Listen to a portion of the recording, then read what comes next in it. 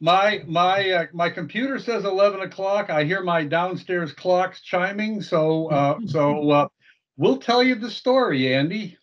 Matthias, over to you. All right. Former car. Oh. Ow. All right, Matthias, kick us off. I think we're good to go. Okay, good morning, everyone, and welcome to day 2 of the Friends and Partners in Aviation Weather Spring 21 meeting in virtual forum. And yeah, Matt, why don't you tell us this picture, what the story is? You see on the left my picture from Boulder. It's gray, rainy, which is actually great for a change rather than snow, because the ground needs some moisture. But you had also something storm related there that caused this thing. So why don't you explain that photo there, Matt? Yeah, so for those of you here who were here yesterday, I apologize for repeating myself, but it's been an interesting spring here in Northwest Metro Atlanta. We've had actually, I'm guessing, an average kind of amount of rain, but some of it has come in large chunks, and when it does that and then is followed by wind, trees that aren't feeling 100% sometimes give up the ghost and come unrooted. In this case, about 125-foot oak tree in my backyard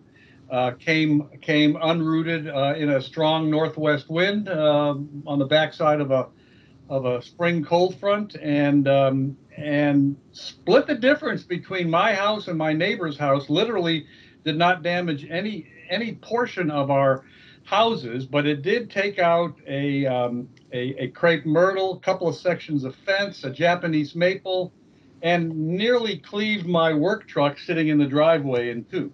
Now, so that's the bad news. The good news is that the tree is gone, the truck is gone, and because it took the crepe myrtle down, I now have a place to mount a weather station and expect reasonably accurate rainfall information from it.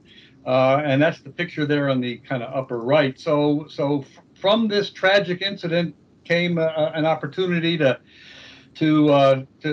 once again have a weather station at my house and have it be reasonably accurate. So there you go. That's my weather story for the spring.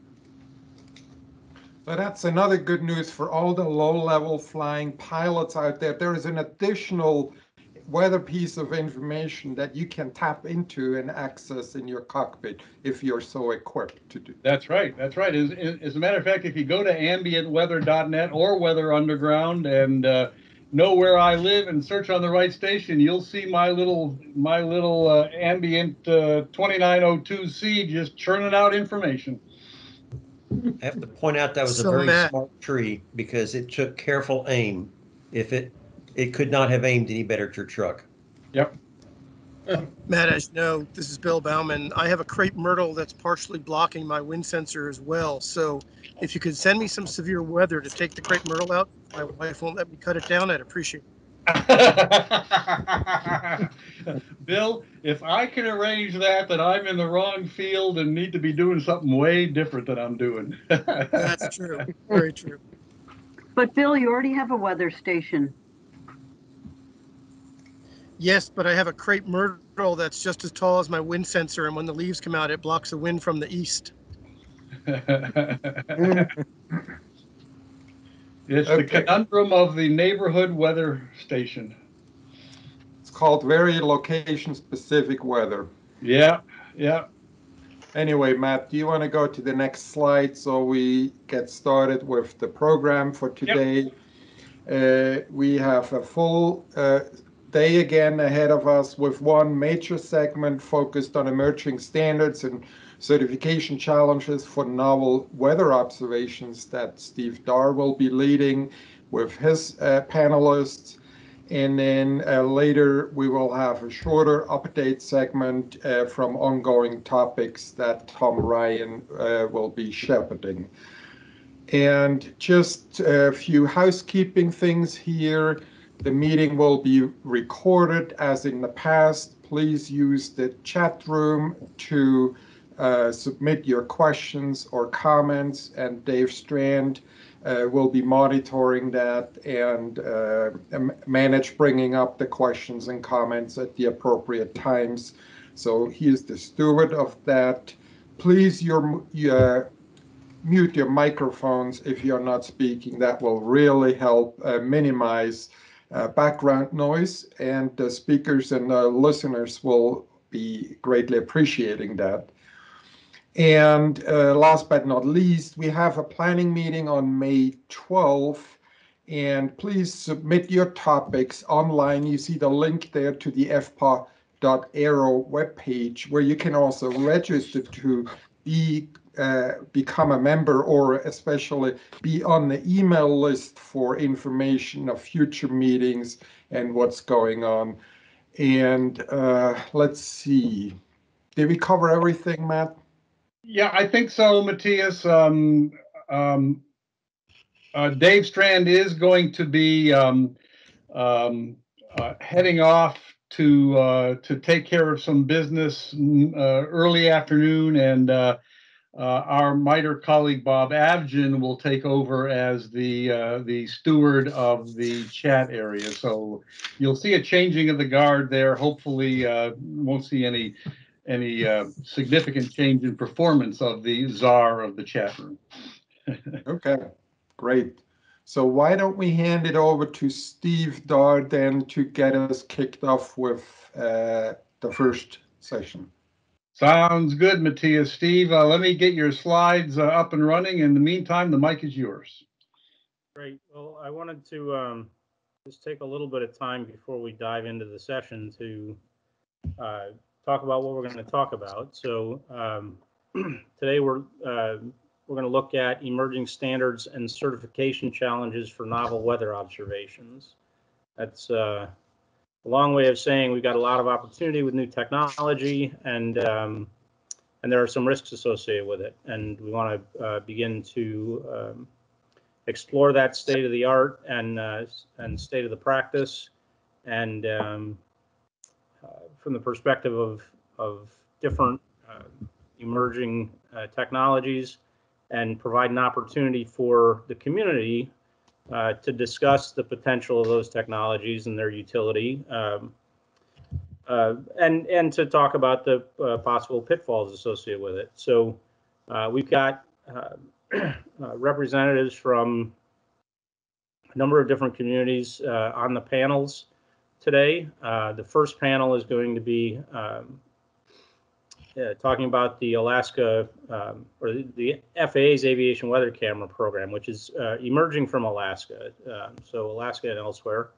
And that'll be spoken about by the program manager, Walter Combs. That'll be followed by a discussion on ADS-B weather, specifically looking at the data distribution planning for its receipt and distribution on the ground. And I'll be joined by Bob Maxson, the director of the Aviation Weather Center, to discuss that. Then we'll take a break, and we'll come back, and Don Berchoff will lead a panel that talks about low-level operations weather needs. That's going to focus primarily on UAS kind of operations, but also should be interesting to anybody who flies, in the part of the atmosphere that has the most weather and the most localized weather. And that'll focus on the weather needs. So hopefully the providers and the regulators in the audience are able to contribute to that discussion as well. And then we'll follow that up with a discussion of technologies that are emerging for supporting those kinds of operations. And so one of the things I wanted to do, just to sort of get us practicing injecting and whatnot, and being part of the discussion, is to get everybody to hover down by the little raise your hand button on the controls for the Teams meeting, and take a little real-time poll here. And I want to see who in the audience, who of those folks that have joined us today are on the operator or weather user side of things? So go ahead and click that raise hand button if you're part of that, and you can just leave your hand raised. I can see people are starting to click in here.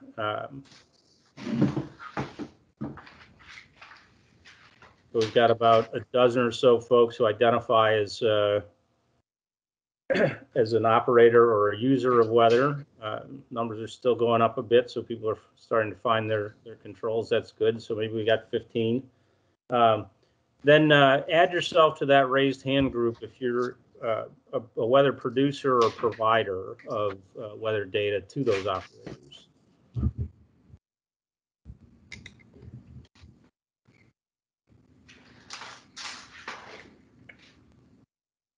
And so the numbers are climbing here. That's great. We got about another 10 or so we've identified there.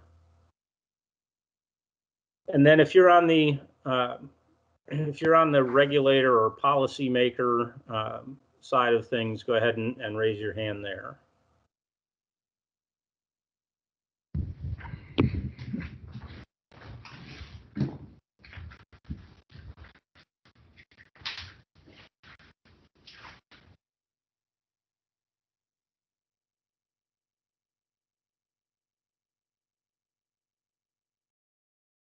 All right, well, I'm seeing that covers about half the audience. So if you aren't one of those groups, clearly I've not identified a major proportion of our audience. So go ahead and list in the chat window. There's still an opportunity to raise your hand here, but go ahead and list in the chat window what part of the community you're joining us from, because I'd be interested in knowing who we're reaching that I wasn't expecting to.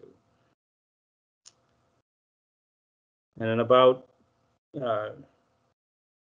10 seconds or so, we'll ask you to put your hand down if you raised it, so that as we go into the presentations, we don't think that there's a lot of people who are interested in interjecting and okay, so I'm seeing R&D, sensor providers, more R&D.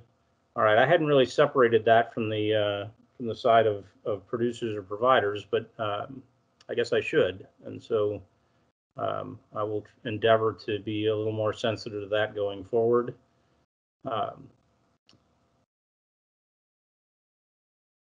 And I'm seeing that not all of the folks in what I might have thought of as the regulator side or operator side of things are seeing themselves in either area from an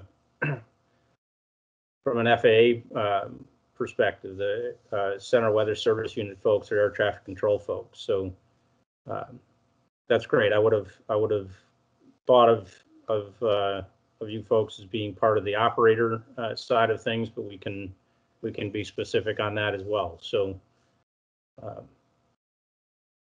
so that's terrific. As I mentioned, the first thing we're going to talk about is the Alaska WeatherCam program and its emergence beyond Alaska. We're sort of going from most mature to least mature in today's session. So I'm going to ask Walter Combs to unmute and maybe go on video so people can see your expressions as you're giving us the information, but also Matt to bring up Walter's charts and we'll get started. Okay, great. Can you hear me and see my rugged good looks? Well, can. Walter, we can hear you. The rugged good looks will have to wait, Walter. We can see you, Walter. It's good.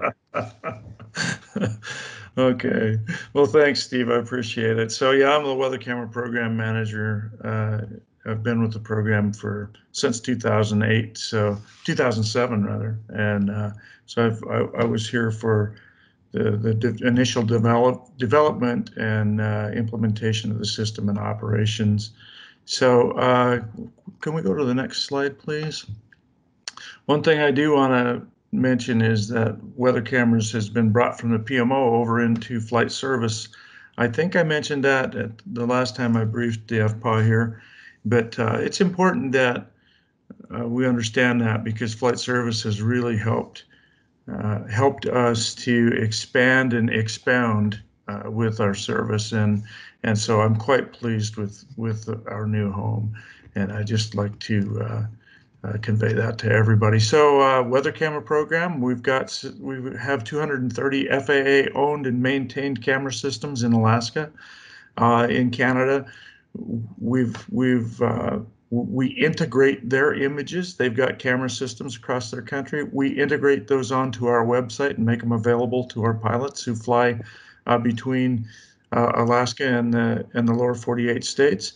And we are a national program, so we've started expanding our services into the lower 48 and into Hawaii as well. So as you can see, we've got 13 camera systems that the state of Colorado owns. We help them with the technology, and they installed the systems and maintain them.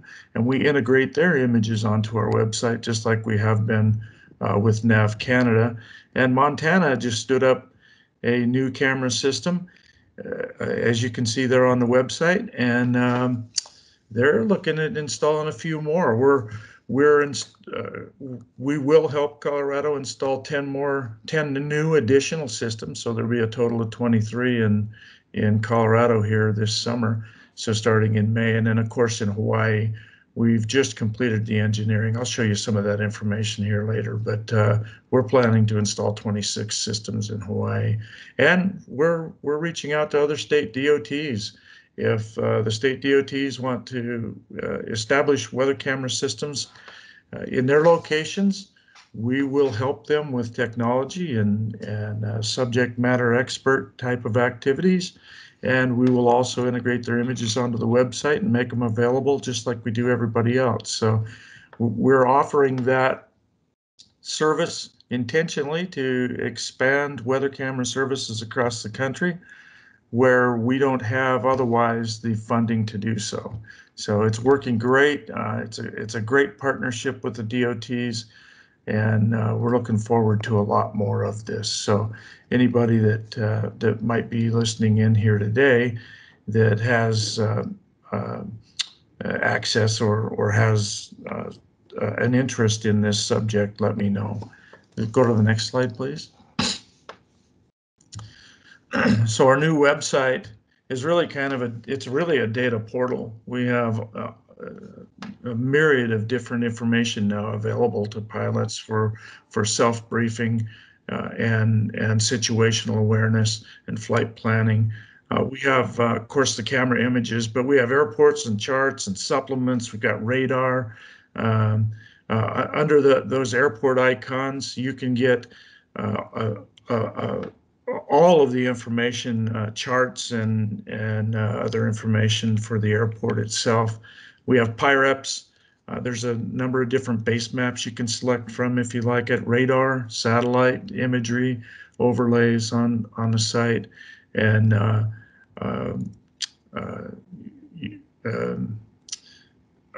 other information. You know, we're actually building this thing out, so we're continually expanding this system for our users out there. So it's weathercams.faa.gov.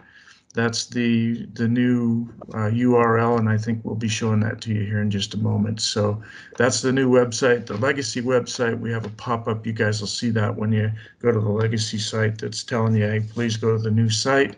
We're going to be sunsetting the legacy site in January of 22. Can we move on, please? So the way the weather cameras are used, most of you have seen this slide or seen something like this slide, but they're used in a route-based kind of scenario where you can see the camera images at specific locations. They're strategically placed, these locations, to provide weather information along a route from your, from your launch site to your destination. So in this depiction, Anchorage to Cordova and all the weather that resides along that route. So It's very valuable, in this use scenario and understanding the way these camera systems are used, especially in light of the establishment of camera services. So where we put them, where we install them, and where the cameras are aimed, all have to do with identifying weather and providing information along a route as much as possible. That's how we handle that. Can we move on, please? Of course, our system is modular. It's small. It's robust. It's made for Arctic type operations, or I mean, it can actually operate in all of the Alaska environment as well as the lesser environments with regard to severity. So being modular, we've got a camera module. We can plug in as many cameras, up to 4 as we want, actually 5. If we want to put a 5th camera on, we do have that capacity.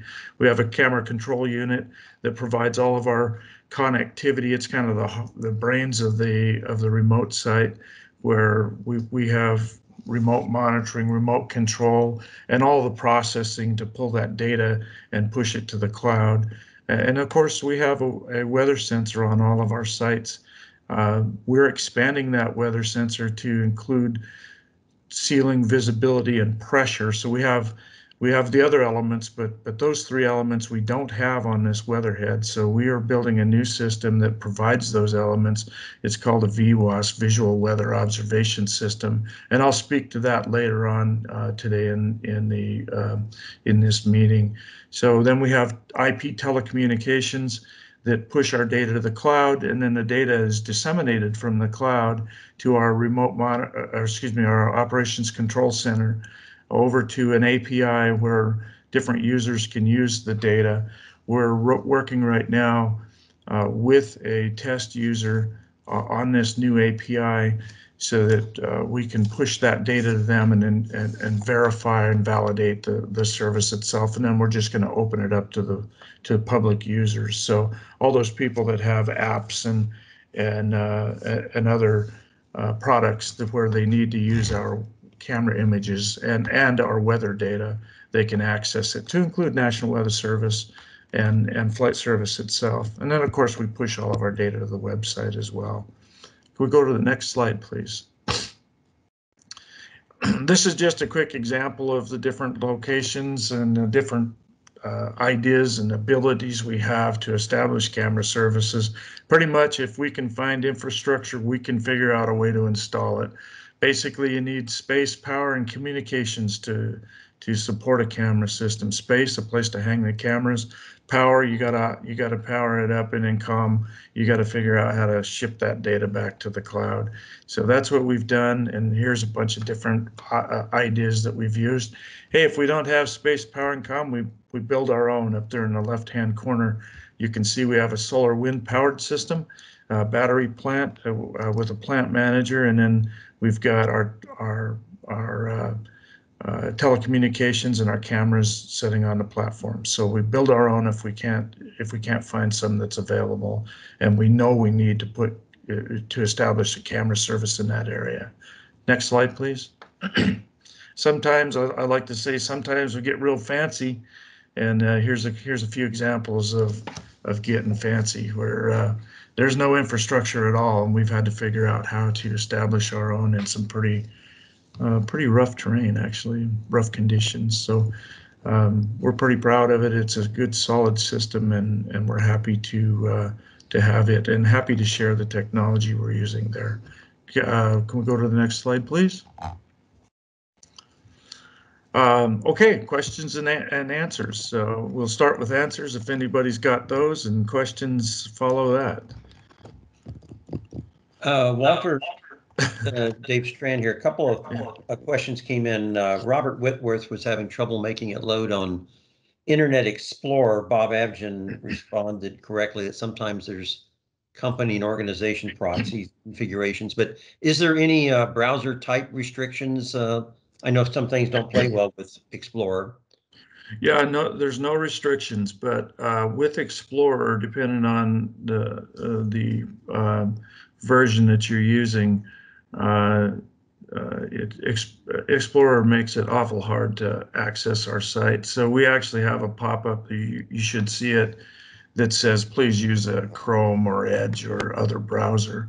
It's basically Internet Explorer does not support the technology that we have to use for this system and many other systems. So if you're using the newest version of Explorer, you should have access to it, but most people don't have that.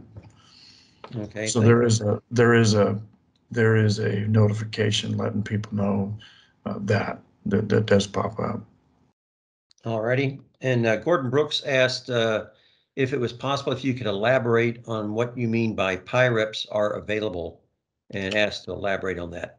Oh, sure. So there's a left-hand menu on the website, and you can enable that, and it will show geographically positioned, the geographically positioned PIREPs. So when somebody submits a PIREP, it goes through the system for national distribution, and we pick that up and we display it on the website. So you can actually go there and open those up and see the PIREPs in the area that you're interested in. Walter, this is Matt, and I know this is going to be live TV, but would you like me to bring up the website on my system here and talk me through bringing up a PIREP? Sure, yeah. If you'd like to do that, yeah. And while Matt's accessing that, we've got Ralph, only a first name, Ralph the guest. Interesting question. Are the cameras a legal determination of VFR that UAS could fly on beyond line of sight? That is a question for flight standards, but I can tell you that I do know that right now the BV loss subject is being considered and developed for for guidance and regulation. I don't know that there's been any kind of a rule put in place now to support BV loss or beyond visual line of sight. So, but flight standards would be best to answer that question to give you a lot more details. Do we have anybody from Flight Standards on, or formerly from Flight Standards, who would like to take a swing at that? Well, Matt, this is Gordy. So it's a $1 million question, right? But I can tell you that for VFR operations in Alaska, these cameras provide tremendous ability to see and avoid, the ability to determine if you can see and avoid, right? And have had a tremendous impact on the safety of operations. 85% reduction, I think, is roughly the number in CFIT accidents since they've been since its inception. Now, beyond visual line of sight, I mean, that's the challenge, right? And that's what this group hopefully can get into. It's another data point in my mind. It's another data point. And, from a certified weather, I think some of you have seen in the past, and it was justification for us to move into this VWAS system, which Walter briefly discussed. Only 3% of the NAS has certified weather information. So that leaves the great beyond there to make that determination. So it's highly dependent, I guess, on the area of operation. As far as in valleys or near water, things like that, or mountainous areas where you couldn't extrapolate that with the use of the GFA or HEMS tool or other products to kind of make that route determination. So I mean, obviously we know there's a tremendous need, and we don't have these areas adequately sampled with certified weather. But to operate VFR, it's you just have to remain clear of the clouds and have a sufficient visibility. So it's a tough question, Ralph. I'm dancing around it, but the fact of the matter is why not use it? Because it's another very good solid data point. And with the VIA product that is being released on this, it'll automatically determine visibility. So, but I think Matt's got the site up here, so we can kind of. No, actually, Matt flunked, but it's good to have a wonderful team that you're part of. Bob Abgen has it up, and he has shared his screen for us. There you go, Matt. There you go, Bob. Hey, Walter. I just found one UA down here in Anchorage area. It's So a beautiful day. Yeah, I brought it up. So if you want to walk through, I'll click whatever you want me to do here.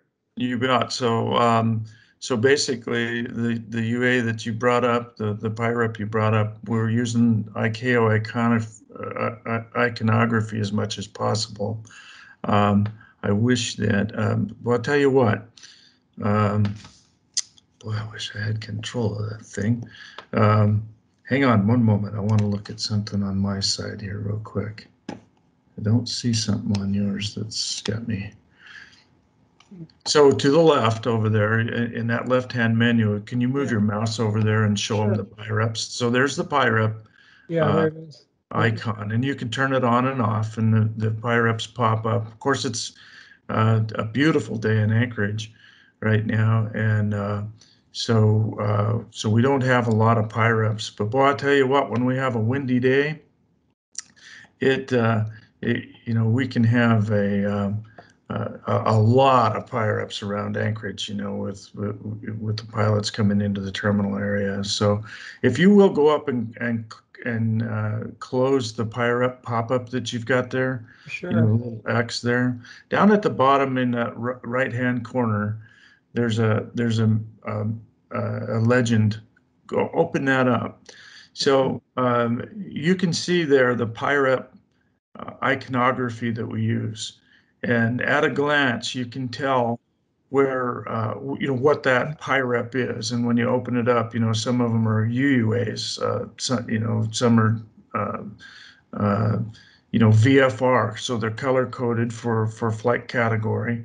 And so if you will reach up there to the cameras and the METARs and TAFs and turn those on. Sure.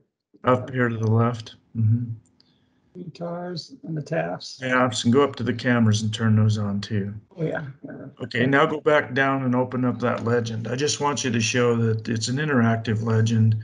Now you see the expansion of the legend itself. So all the items that you've got in the menu opened, when you go to that legend, if you don't understand one of those icons, that's how you can chase those out and determine what's what. But that, for the METAR, you see the flight categories for VFR and MVFR, etc.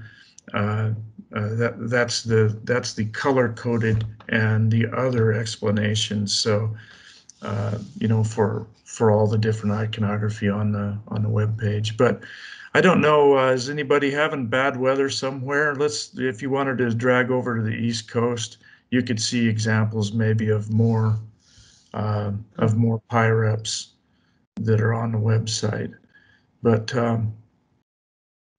not sure. You have to zoom in, to get there we go. Yeah, you see all those squares? Yeah. It's in the wing one. Go ahead and open up one of those and go over and find one of those marginals and stuff. So there you are. There's so we give the PIREP in the coded format and in the decoded or the plain text format as well. So you don't have to, I always have to sit there and kind of study the thing, even as much as I use it. But I like the decoded. I just got lazy and I just go to it now. But look at all those PIREPs. Do one more thing. Over to the left, go over, and you can see turn on the TFRs. You see the TFRs? They're down about the fifth one from the bottom. Oh, the terminal area? Nope. Oh, I saw it. I got you. Yeah, okay. Turn that on. Okay. So if you will, zoom in on one of those. I got a notice on one. That's good. Now go ahead and click on it. Okay. So there you are. There's your TFRs. Yeah. So if you play around on this, you can see a myriad of different information that's available to you. And then of course there's underneath that TFR button there to the left, you can see all the different sectionals that are available to you, you know, if you want them. So anyway, that's the website, and you guys are welcome to go play around on it and get to know it and learn it. We're getting hordes of great feedback. A lot of pilots really like it, and we're getting some very good constructive feedback that's really helping us with the development, the further development of the website. So we're quite happy with it, and the number of users is growing constantly. So as we start expanding camera services across the CONUS, I expect this to become a much more heavily used website. But right now we're getting about 300,000 hits a week.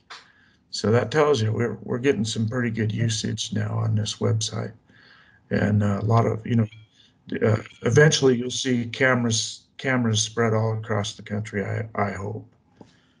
So that's it. I'll stop sharing then. And Stephen, I'm not sure how we are on time. We got a couple more questions that have come up. Do we have time, or do you need to? Yes, we do. In fact, we've got up until the top of the hour. So okay. In that case, we've got Robert Whitworth. Let me see the whole string here. Is there any utility for a large provider such as Port Authority of New York, New Jersey to install these systems at metro airports like LaGuardia, Newark, JFK, Teterboro, and White Plains? Yes is the answer to that. I can tell you that the camera services aren't just something that I'm pushing. They're desired by a number of different organizations, and I want to take the opportunity to say that the state DOTs and the municipalities and the cities and the governmental type organizations, I think are the ideal owners or the ideal sponsors of camera services to help expand aviation safety and efficiency in their areas. And a lot of the DOTs are starting to recognize that and reaching out to us in this partnership. There's so many different entities out there, DOTs and municipalities, that they can't all just develop their own website and push data out, although a lot of them are doing that. And I'll get to more directly to your question, but I wanted to set the stage here to say that this website compiles all of that information onto one website, so it's available to everybody. And that's our partnership. That's our side of the partnership. There's a lot of work to that network and developing and processing those images for distribution nationally and that kind of stuff. So we have a pretty good workload in our partnership with the DOTs and municipalities and others to bring those images in, where they own and operate the camera. They generate the data, and then we take it from there, kind of a concept. There are users out there right now that really can use these camera services that we install.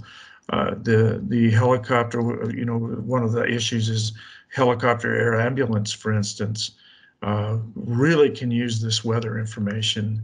If we can get entities to sponsor those cameras and partner with us to distribute them nationally like we do. There's also the General Aviation Joint Steering Committee's Safety Enhancement 12, SE12 they call it. And what that essentially is asking for is to take the myriad of different camera systems out there and all try to pull them all into one website, which is what we're doing. So so there's and then of course there's the safety side of the FAA, as well as congressional interest in expanding the camera system. So any municipality or airport manager that wants to put cameras on, we're here to help them in that partnership. You don't have to reinvent the wheel. We know, basically we can help provide SME type of support and technical support to help these entities get up and operating, and then it's just a matter of we grab their images and put them on the website. So hopefully that's a thorough answer to the question that you ask. Yep, and that it looks like he had a follow-up that answered as well there about the primary design of the for which users. So that sounds like it's pretty much all of the above. A couple of questions on visibility, but there's one here before we get too long from the display. Comment, nice pirate display. Is there a way to display one hazard? In other words, like isolate turbulence only or icing only on the pirate display? Well, what we do is we grab the display and put it, we basically pull it from the ad server, the National Weather Service ad server.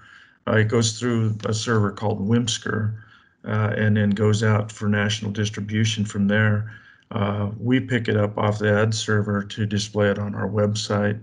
And so however that thing is formatted, then that's what it displays. So if you look at that legend again, you can see that the output of that would say, hold on a second, I want to make sure that I've got that brought up. Do you want Bob to pull that back up again? Actually, and sorry, Dave and Walter, this is Matt. Shame on me for not saying to Walter, Walter, do you want to share your screen? Do you have enough bandwidth to do that? And if so, you're welcome to. Yeah, I do have enough bandwidth, and we've got a few more minutes to the top of the hour, so I will do that. Yes, please. I don't know why. I guess it's still too early in the morning for me and not enough coffee. Perfect. And you think it's not earlier for Walter, huh? Well, he's used to it. Yeah, I'm used to it. Yeah, I'll just leave it there. You know, that's one of the benefits of living in Alaska is you get to get up real early for some of the meetings, but I don't complain about that at all. And so, that's what I meant by being used to it, Walter. So I do want to point out that you can see that each one of these PIREPs have the ICAO iconography. So you're seeing here, can you see my mouse moving around here? This. Yes.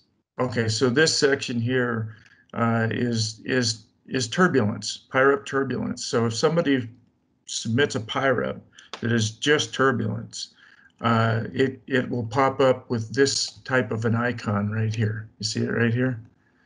So there you go. There's your turbulence. So turbulence is the basically the essence of that PIREP. And then there will be icing PIREPs. So those are the other category. I don't see any icing in this area right now. But these are the icing PIREPs here. And Walter, I think what the question, and it's from Gordon Brooks, was really about is there a way to filter so you just see turbulence PIREPs or just see icing PIREPs? Yeah. Oh, I didn't get that. No, we don't have a filter for, you know, to provide that kind of you know, function. That's interesting. Yeah. So I wasn't aware that we would be looking for only, you know, for just one type of a PIREP. I wasn't thinking of that, and that's not something that we've considered in our development. But it's something I'll take back to the table. It's a great question. I'll take it back.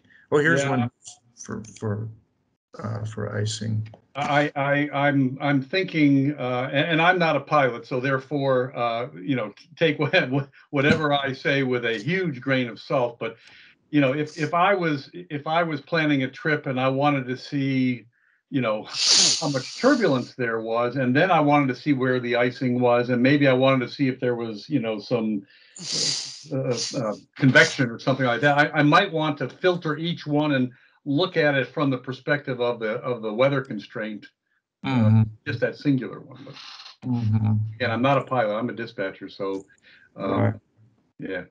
And we provide the information. You know, it's geographically placed and it's graphical is the concept here. So, you know, you can just look at them and see the difference between the two, but to have a, to have a way to segregate between the two, we haven't considered that, and I will take that back and see how we might be able to provide that kind of function. There's a question on, are the camera feeds available via an API? Say that again. It says, are the camera feeds available via API? The new API will be available in June. Right now, we're testing that. We do have a user agreement that entities will sign with regard to behaviors and access to the data and that nature of thing. So that's in legal right now, and I'm waiting for the final approval on that. So then that's the process would be to sign that document and then have access to the information. But it'll be a free and flowing access directly for a download of camera images in June. And there's 2 or 3 on visibility here. So I think it's probably best, let me read them all 3, and then you can just speak generally to the visibility question. One from Matthew Morris was, are there any plans to expand the VEIA, the algorithm for visibility estimates, to new weather cameras in the CONUS in Hawaii? And then there was another question, do you have algorithms that give visibility in the cameras, from Ralph Stauffer? And then Mike Matthews responded to the first one, visibility estimating through image analytics, which is the VEIA, is the algorithm to estimate visibility from cameras developed at Lincoln Labs. It's an evaluation mode running on all weather cams maintained sites and will include CONUS and Hawaii. So there was that exchange on visibility. Anything that you want to add to what Mike had responded, which looks like he pretty much answered that, or expand on the visibility? Yeah, that is the status right now. We have 240 camera sites that have VIA operating on now, and the testing and analysis of that data is going real well. We had a third-party type of assessment come in and take a look at it, and we found some problem areas that we're working on right now. But we're quite encouraged with VIA, and we think it's going to become, I envision it to be a prominent feature on the weather cameras program, all of our camera images and the service that we provide. There's a lot of more benefits to that capability, or to that algorithm and the use of it that are operational. So they really help me maintain the website, or excuse me, the camera sites themselves as a notification and remote monitoring type of a procedure that we can use it on, as well as visibility outputs. And we're hoping to develop the ceiling estimates more so that we can kind of get an adequate level of trust in that output as well. So VIA it's going to be, it's still in its development and it's still growing right now, but it's going to be a very valuable asset, at least in the weather camera program, and of course aviation safety and efficiency. So. Okay. As you can tell, I like VIA. I think it's going to be great. Well, that sounds great. By what I can see, I think I have captured everyone's comments or questions. So unless any are going to pop up here at the bottom screen, you want to take it back? I'm sorry, Dave, there's a question from Rob Banks about any plans to exploit AI or ML algorithms on the camera data to provide additional information or use it to validate numerical weather prediction models.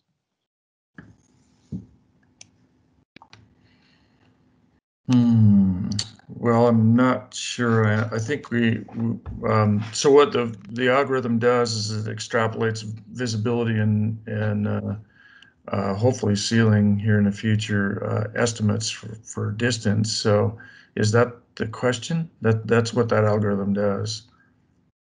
Rob Banks, you want to just verbalize your question to Walter? Yeah, sure, Walter. So I was thinking more about, I mean, we know that the models are really not handling convection and thunderstorms very well, especially in areas where we don't have much radar. And could these cameras be used to identify, you know, say cumulus, nimbus clouds, those type of things to help improve the models in areas where we're identifying a thunderstorm, but it's not actually there? Yes, in fact, I see that Dave Kochevar is on, and I think Dave can answer some of those questions. I know National Weather Service is a huge user of weather cameras, weather camera images to assist in the development of forecasts and nowcasts. Dave, I hate to call you out here, but if you want to jump in and add to that, I'd appreciate it. Sure. Thanks, Walter. So we have had some discussions in particular with the VIA project, and you know, once we're through the evaluation, we're certainly interested in bringing that information into our models and especially into the verification of our models. Good quality visibility data is really hard to come by. So yeah, that's certainly just a discussion that we're already having and we're looking into, and you know, looking in the years down the road, I certainly envision being able to utilize this VIA data. You know, the next steps beyond that, you know, Walter mentioned the possibility of potentially drawing some sealing information that has been utilized in the past, and the quality hasn't quite been as good as visibility so far. I'm not aware of any projects that really do anything as far as cloud type from these webcams. In general, we tend to fill in the gap where there's poor radar coverage, utilizing the satellite and the polar orbiting satellite data instead. So yeah, I mean, I think it's something that, you know, machine learning seems to be the big topic with these webcams right now. And so I think the jury is maybe still out as far as how that might be utilized in the future. You know, as far as what the true capability really might be from that. There's a lot of folks interested in it that have reached out to me. I don't know about you, Walter, but that definitely seems like, you know, maybe another emerging source of these is really harnessing AI as much as we can. Yeah, I agree. I know that there's a number of different organizations that are working, that we feed camera images to, and they are working to develop more AI processes to learn the environment around the camera system, as well as to extract or to identify additional information. So kind of that you know, the camera service is just really burgeoning right now. It's just starting to come out, and people are finding all different ways to try to use that information to benefit, especially in the weather service or in the weather communities.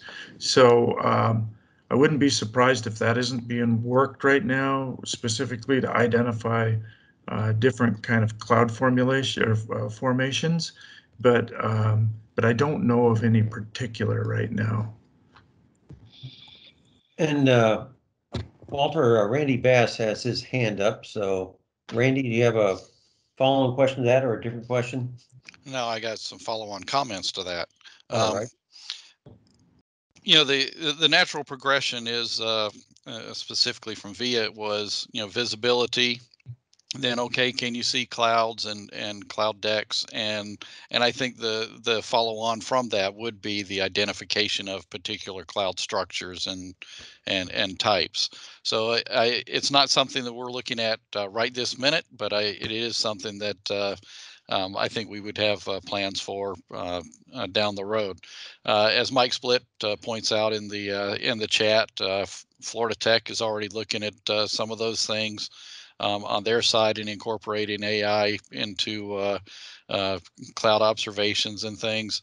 And then another area that the WITIC program is looking at, working with the Helios folks at Harris, is deriving wind information from the camera images. We've done some work looking at the wind socks there on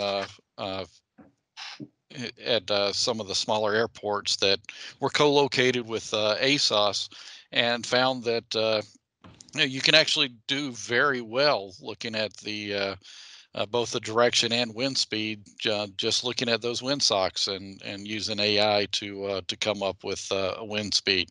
Obviously, it doesn't work over 16 knots because that's as high as a wind sock will go. But there's been talk about potentially extrapolating that to even looking at other structures, flags or trees or something like that to derive wind information. So it's as Walter points out, it's still really a new technology as far as deriving weather information from these images. So I think there's a lot of work to be done, but it's I think there's a lot of potential there. Yeah, just to top, Randy, Mike Split's work is under the WITIC program, under Pegasus, the stuff they're doing with the cloud tops. We also have Rockwell looking at, and I was going to ask Walter if he's had any users ask for this. One of the things we kind of thought that we don't see a lot with the camera network, and I was curious if he's had pilots ask for it, is being able, especially if we get the winds, to do short-term forecasts to sort of let you know how much longer you think that condition you're seeing on the camera will stay unchanged. So right now, it basically gives you a picture of what it is now, but you don't necessarily know whether it's going to change. And with getting all the different cameras and wind speeds, you might have some idea or be able to create sort of a short-term forecast to say, you better check back, in 30 minutes or an hour, we see something coming. And I didn't know if that's been something pilots have been asking for as we do winds and cloud structures. We may be able to produce a pretty accurate, validity time. How long is the current state do we think is going to be there before you better check back and assume what you looked at and the camera is still current? Has that come up at all? That in essence, it really has, and that's kind of that's one of the questions that does arise once in a while, is why 10-minute refresh? Why not 5-minute refresh or 20-minute refresh on the camera images? And it has everything to do with the changing weather and over time, how fast is the weather going to change in this location over what given a time? So that kind of that interests me, and it's something that I think that if we could kind of develop that and get a good look at it, I think it might be something of value. Yeah, that's something Rockwell's kind of wanted to expand, especially if we can do the winds that Randy was talking about. If you have basic wind information, you have the ceiling types, the cloud top heights we've been looking at, and the visibility numbers to do a kind of a very short-term forecast. You could probably, at least Rockwell believes they could produce something, that's not like days out, but an hour or two that could be pretty accurate.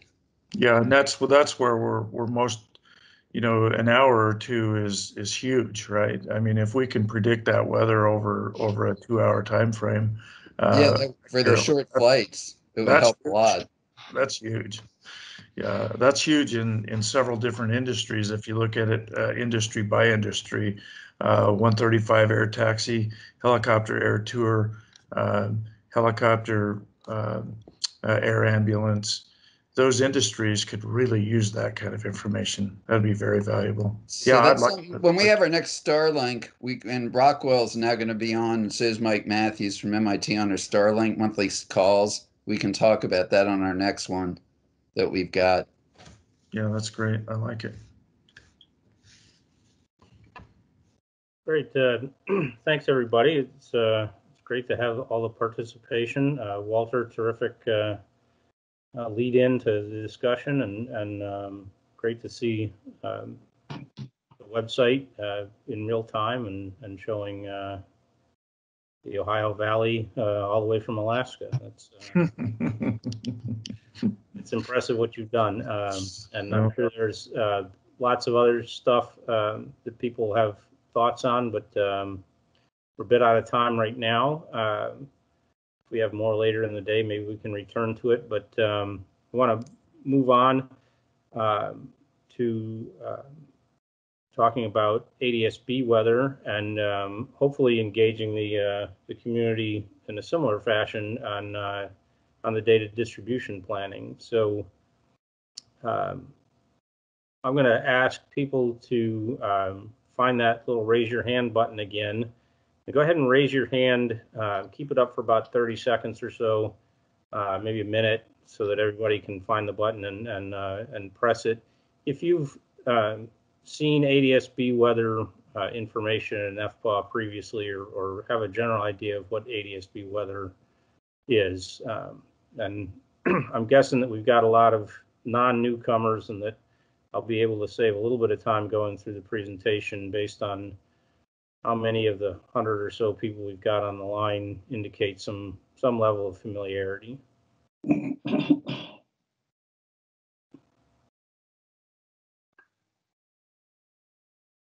Steve, just a comment. Matthias and I were after yesterday's meeting exploring a situation in which he does not have a hand-raising capability. So these numbers may be under reports or under counts, depending on what sort of operating system you're running, etc. Okay, great. I do see that we're hitting about the 50% mark, and so I'm going to provide enough to let people engage with us, with Bob and I, and if there's a need to provide some clarification or additional information, please use the chat window to type in a comment or a question. We'll get to that. But one of the things that we want to do is talk about where we are. And if you go to the next chart, I think I've actually got a purpose chart here that says what it is we want to try to accomplish here. So we'll give a real quick update on the ADS-B weather development status, and then use this unique gathering to try to gather some input on the data distribution ConOps and planning. So essentially, think of a concept of operations or this planning activity as focusing on what we currently have in an as-is kind of way, identifying what we want to have on the opposite side of that chain, the to-be, and then getting at what needs to change to get from where we are to where we want to go. And we're going to try to talk a little bit about where we are, where we want to go, and why, and then have a more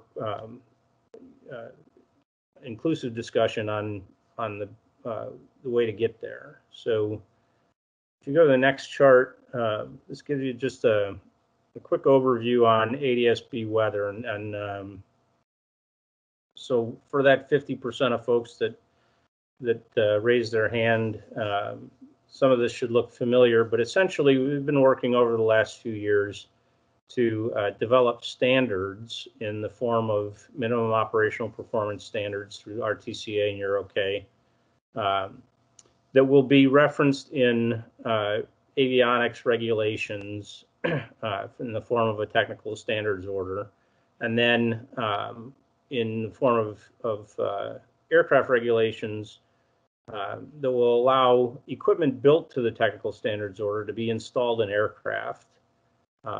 And then on the operating regulation side,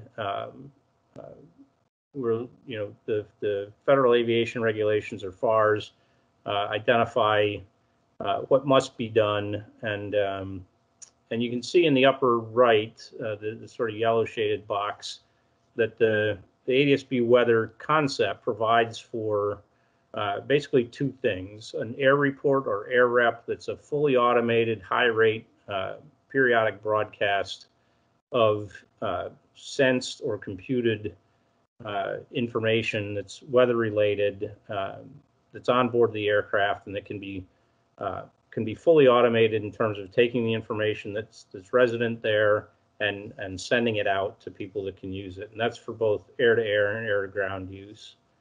And then the second area is pilot reports or PIREPs, where pilot would have an application maybe on an electronic flight bag or integrated into an avionics interface that would allow them to submit pilot observed weather information via the ADS-B data link. And so that's why it's called ADS-B weather, because the air rep fully automated broadcasts go out over the ADS-B data link, and the PIREP sort of on condition, the pilot pushes does some data entry, pushes a button, and then off goes the PIREP. So so we've got those two capabilities, and we now have a MOPS that's published, and it's specified for the ADS-B version 3 that that ADS-B weather, these two capabilities are part of that version 3 MOPS, and that's in the lower left. So the way in which that's specified is as an optional capability, and that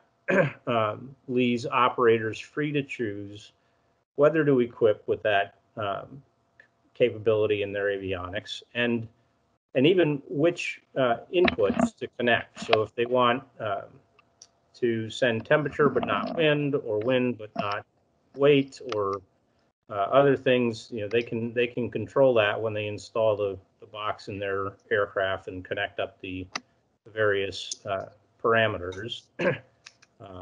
And then on the side of the current rule we have, and where ADS-B is going, this is a version 3 standard. The rule is based on a version 2 standard, and while the rule will be modified to allow version 3 avionics to satisfy the rule, there's no anticipation that that version 3 will be a required version. No retirement of version 2 planned, no mandating of version 3 planned, and no mandating of weather within that. So when you get to the lower right, you see between what the upper right and the lower left provide, we anticipate that ADS-B weather will be enabled on the basis of these new standards, new regulations, and the interests of the operators in providing that weather in order to gain the benefits. So that's ADS-B weather in a nutshell.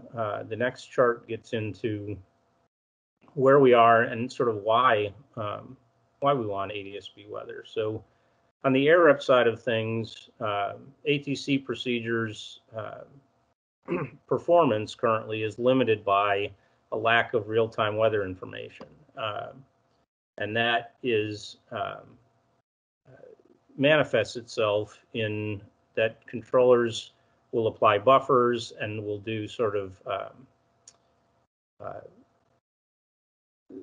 they're continuously adjusting headings and airspeeds to try to achieve the desired spacing and maintain the required separation without knowledge of how those aircraft are operating within the airspace. So they try a speed, and if the airplane's still going too fast, they slow them down a little further. If they try a speed and the airplane ends up going too slow, they speed them up. But with real-time weather information, those sorts of things could be much more readily identified as to what speed the aircraft should be flying, or what heading it should be on, in order to not creep in toward the airport or away from the airport or away from the desired track. And so those things we have today, those test and adjust kind of procedures limit the operating efficiencies of the not just the aircraft but the airspace system.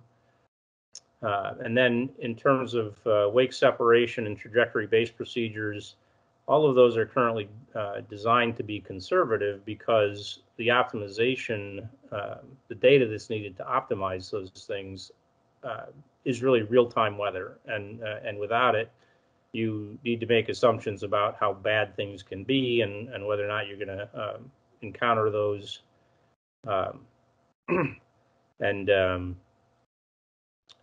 you know, so you end up putting in essentially what the controllers put in, these buffers that say, you know, I don't know what I'm going to encounter, what the aircraft are going to encounter, and so in order to ensure that I don't put myself in a loss of separation or loss of spacing kind of situation, I'm going to be conservative with my procedures. And then on the weather forecast side, we've seen over the years in this forum and in others that the weather forecast models, numerical weather prediction models, their performance is really highly dependent on aircraft-based observations. And so we know that when they get more observations, they do better. And so we want to get more observations to those models.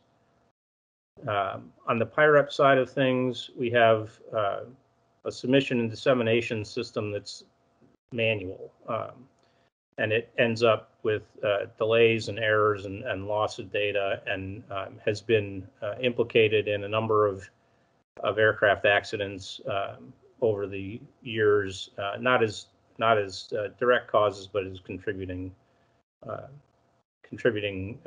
causes, and so we want to try to move from this as is to a future which addresses some of these things, and that looks like what you see here in the 2B area. So when we get this real-time in situ set of aircraft-based observations, then we would want to make the data available to the air traffic control decision support tools, the air traffic management decision support tools. I was happy to see folks from CWSU's on today.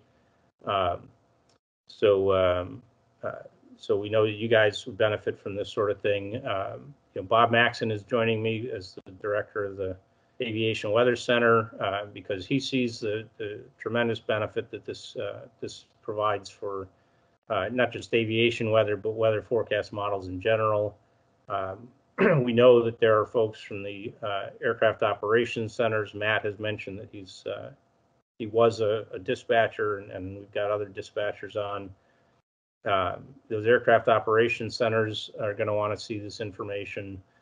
We know that there are air-to-air applications. We're not here to talk about those today, but some of the procedures that are flight deck based depend on these data, and then looking at having these data long term to do things like climate studies and climatology. And we heard yesterday some of the questions about working with what operations are available during different times of the year based on some of these expected weather situations, and if we have this data, then we enrich in the archive and maybe give ourselves a greater opportunity to look at that. And so on the PIREP side of things, what we want is to address those challenges that if people want to look at the NTSB report from a couple of years ago on submission and dissemination and error entry and data loss, we think there's an opportunity to incorporate into the application the pilot uses for data entry to do error checking. We know that once we get the message out onto the into the ether off the aircraft via data link, that when it hits the ground, it can immediately be considered submitted, and it can be automatically processed. And so that immediate and automated processing can incorporate a lot more error checking than the airborne portion of it can. So the data processing on the ground can look at things like reasonability and and things that go beyond simple range checking and those sorts of things. And then do PIREP encoding that would allow the delays that are associated with with the current PIREP processing to be mitigated and turn those things around immediately in an automated fashion to the existing PIREP distribution networks, including backup to other aircraft in the area. So we think the round trip time from the pilot doing a data entry to getting a PIREP on the FISB network could be on the order of minutes, maybe less, certainly well below the current turnaround time for a pilot using voice to tell a controller what he's experiencing, and the controller handing that to a back office processor, and that working its way to the top of the stack, and then going back out via those distribution networks. So, so we think that the impacts of air reps will be more accurate, more precise, and potentially more frequent forecasts. There's obviously work that needs to be done there. These things won't produce themselves more frequently without changes to their operational tempos, but we also think that it provides more rapid, more accurate weather awareness that will allow for improved avoidance of hazardous weather through that weather awareness. That, as I mentioned with the air traffic control procedures, the aircraft operations can become more efficient, and that we can do things like enable tools to improve avoidance of hazardous wake turbulence. And the wake turbulence program at the FAA really deserves a lot of credit for pushing over the last 10 years to bring this to the point where we have it today. It really carried the ball here, and we're looking forward to seeing it through to deal not just with the air side, which is where the standards are, but on the ground side, which is what we want to talk about today. So we think on the PIREP side, we'll get more PIREPs with fewer errors. That this will take the air traffic control and flight service station folks out of the loop for those PIREPs that get submitted via ADS-B. They'd still be involved in submission and encoding of manually submitted PIREPs, but this data link opportunity allows for full automation of that process. We already have a dissemination network for PIREPs, and we would tap into that with the ADS-B PIREPs, and then at the Aviation Weather Center and other places where having that human observed weather information to influence forecasting and other products like AirMets and SIGMETs would have a similar impact. So some of those air rep impacts with avoidance of hazardous weather, et cetera, can be also generated by PIREPs. So if we go to the next chart, now we get into that middle area. So what changes are needed to get from the as is to the to be and have those impacts that we just saw? On the left-hand side, you see what's done or what's planned or pending. On the ADS-B weather side of things, within ADS-B version 3, those messages are defined. So any future airplane that is equipped with a version 3 ADS-B out capability that has the air rep or the PIREP capacity will be able to send those messages. And we expect those to be available within the next couple of years. We know that there are avionics manufacturers working on them right now. They're waiting on the TSO. We expect that to come out within this calendar year. The rule change to allow version 3 avionics to be used to comply with the ADS-B rule is already in process. That's being submitted as a direct to final sort of thing, which should speed that process if it's promulgated that way. And the FAA is already planning to upgrade the ground receiver network for ADS-B to receive and decode all the new message types, including the weather messages. But what we need to talk about today, what we're here to talk about today, and what's needed is what you see on the right. And that's essentially to scope and specify the ground-based delivery of this data. So we want to know which data, in what form, goes where, when, in terms of is it a continuous or a non-condition sort of thing, and what's the best way to do it? How should we do it? So what communications channels should be used? What communications protocols should be used? Those sorts of things. So just a refresher in terms of how do we achieve the 2B? Some of the folks here, I think the next couple of charts deal with what's coming and where we are in terms of that planning. So the top graphic you see here is clearest on the left and a little sort of cloudy on the right.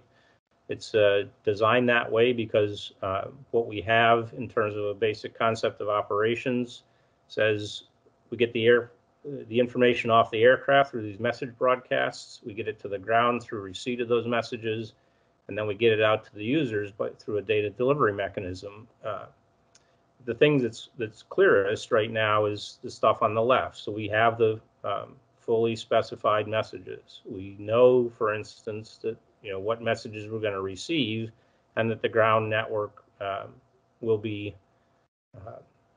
able to receive the messages. What we need to do is work with on the ground receipt side to talk about how do we extract the data, how do we correlate the data, what sort of pre-processing should be done as part of the reception to then do data delivery. And the data delivery is the cloudiest or the least defined on the right. So we want to get the data to the users. We want to get it into a repository, but things like what specific uses are being supported need to be considered. So the wake turbulence decision support tools, need that data in real time, whereas things like climatology can work from, archives from long ago. And we want to try to use the participants here to tease out some of these ConOps elements. So if you go to the next chart, I think I've mentioned most of these supported application examples. I'm not going to brief this in detail or even really at all, except to say that air traffic control and management is a user of this information. The wake turbulence folks, both avoidance and wake surfing in a flight deck environment can use this information. And then on the weather forecasting sorts of things we've talked about, the opportunity for weather forecasting. But that's the three sort of areas in which we've pushed for this capacity and on which we're moving this forward. If you go to the next chart, I've mentioned that the broadcast is fully specified, so I won't rebrief this. If you go to the next chart,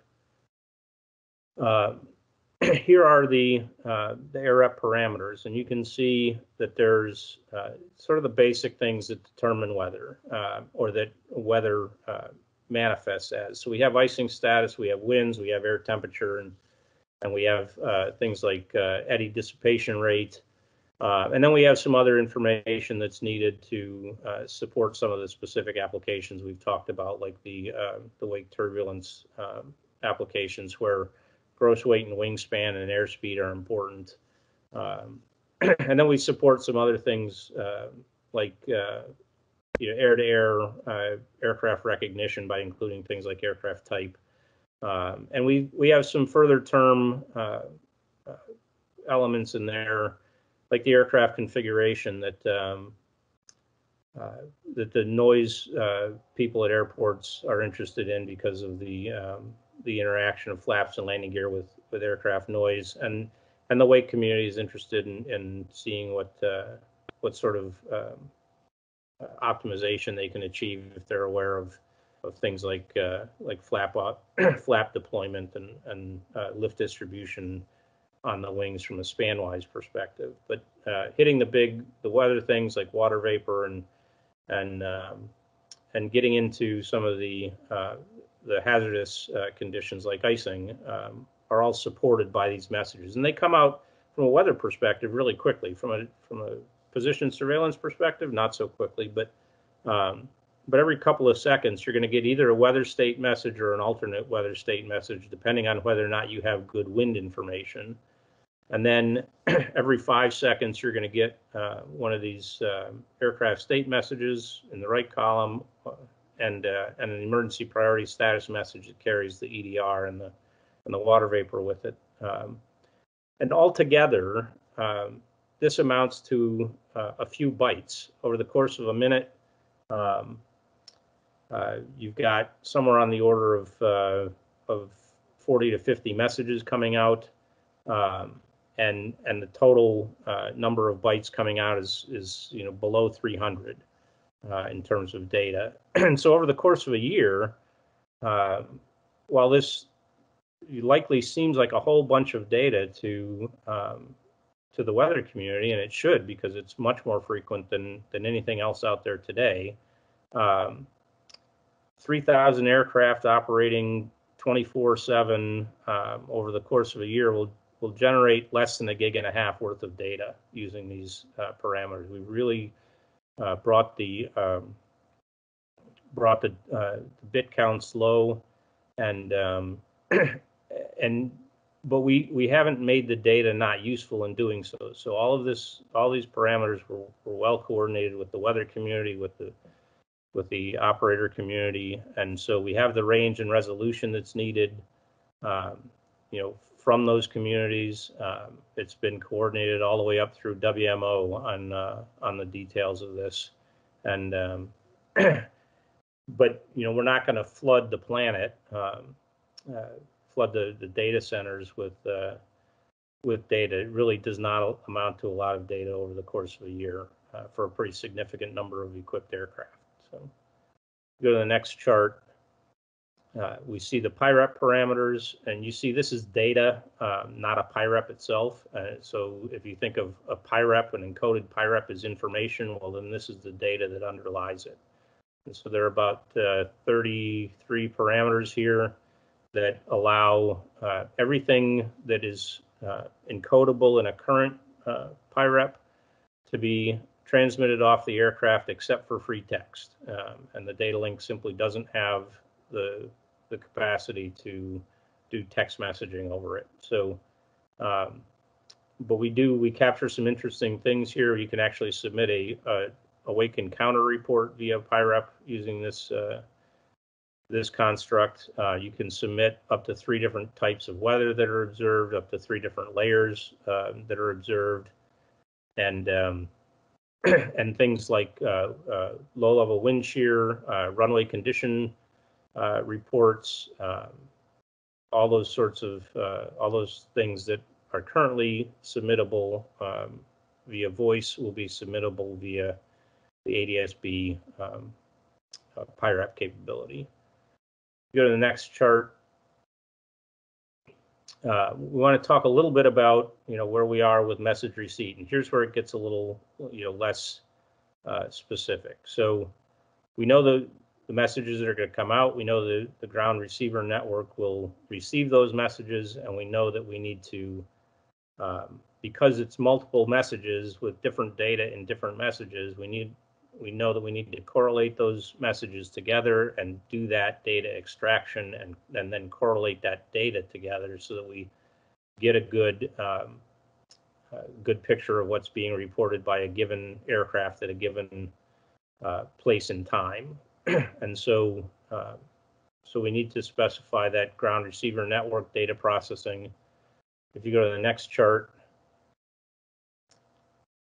we have some ideas on how to do that. So there are other things that are in the ADS-B message set, particularly in their position reporting, that will allow us to tell where the aircraft that's reporting was when it reported. So every ADS-B message, whether it's weather or other, includes an ICAO 24-bit address.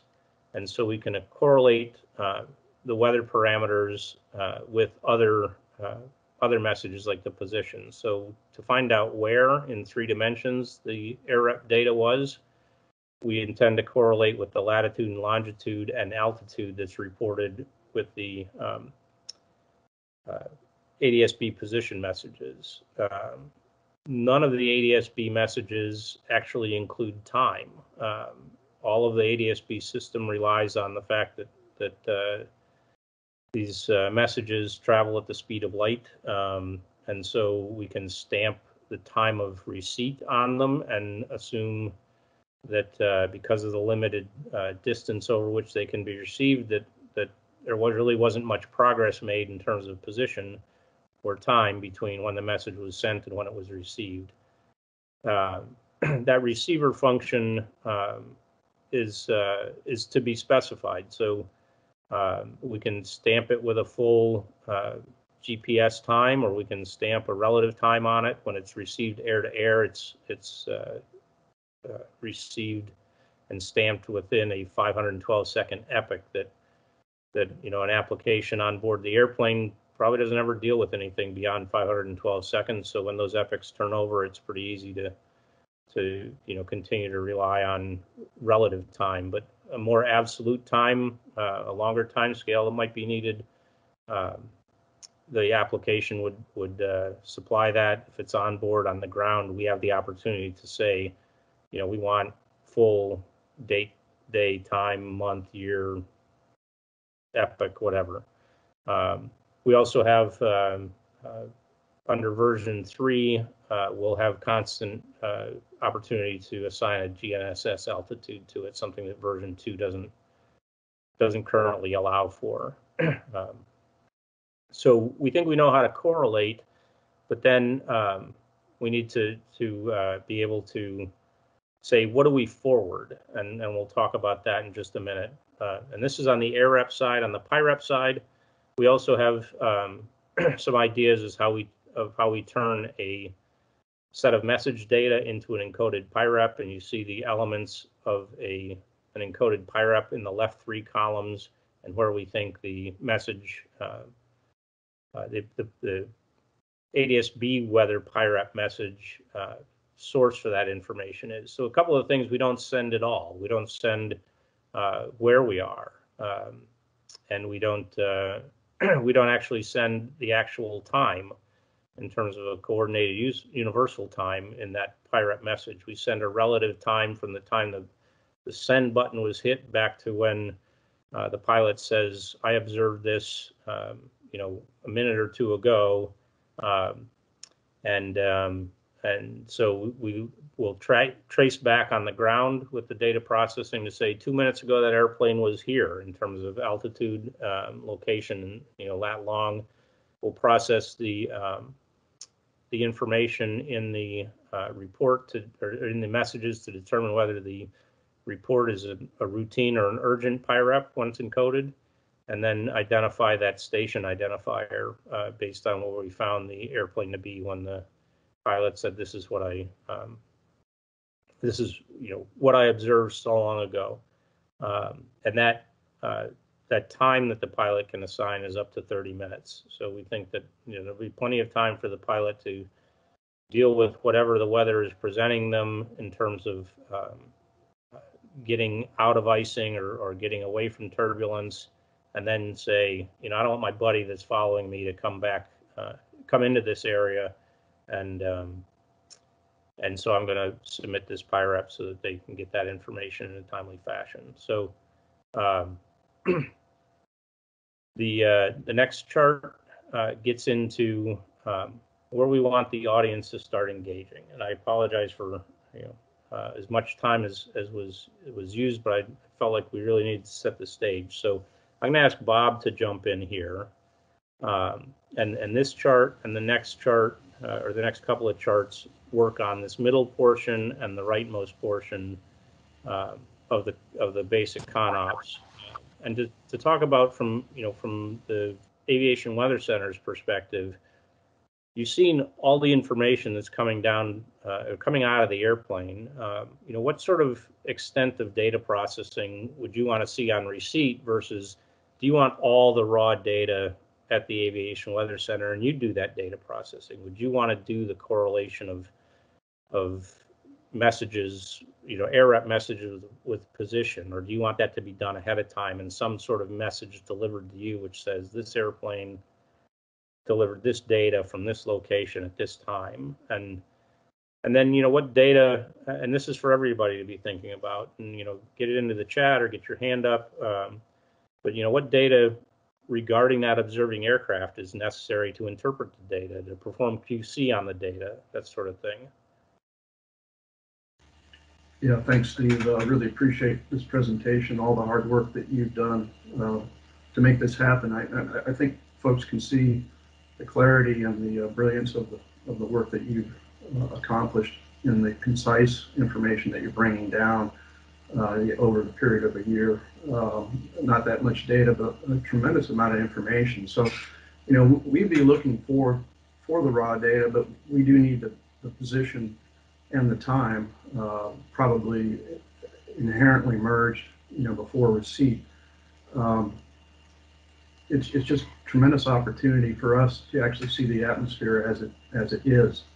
I got invited into this project through the need to have better and more accurate PIREPs with a lower latency. But the really attractive thing to me beyond the PIREPs are the air rep information that is continuous and very comprehensive. So, we'll have to look at how the data is QC'd. And so, we want to make sure it is good data before we enter it into the system. But the skill that it will give a forecaster and the confidence of, I've got this situation in this area and not over here is very powerful.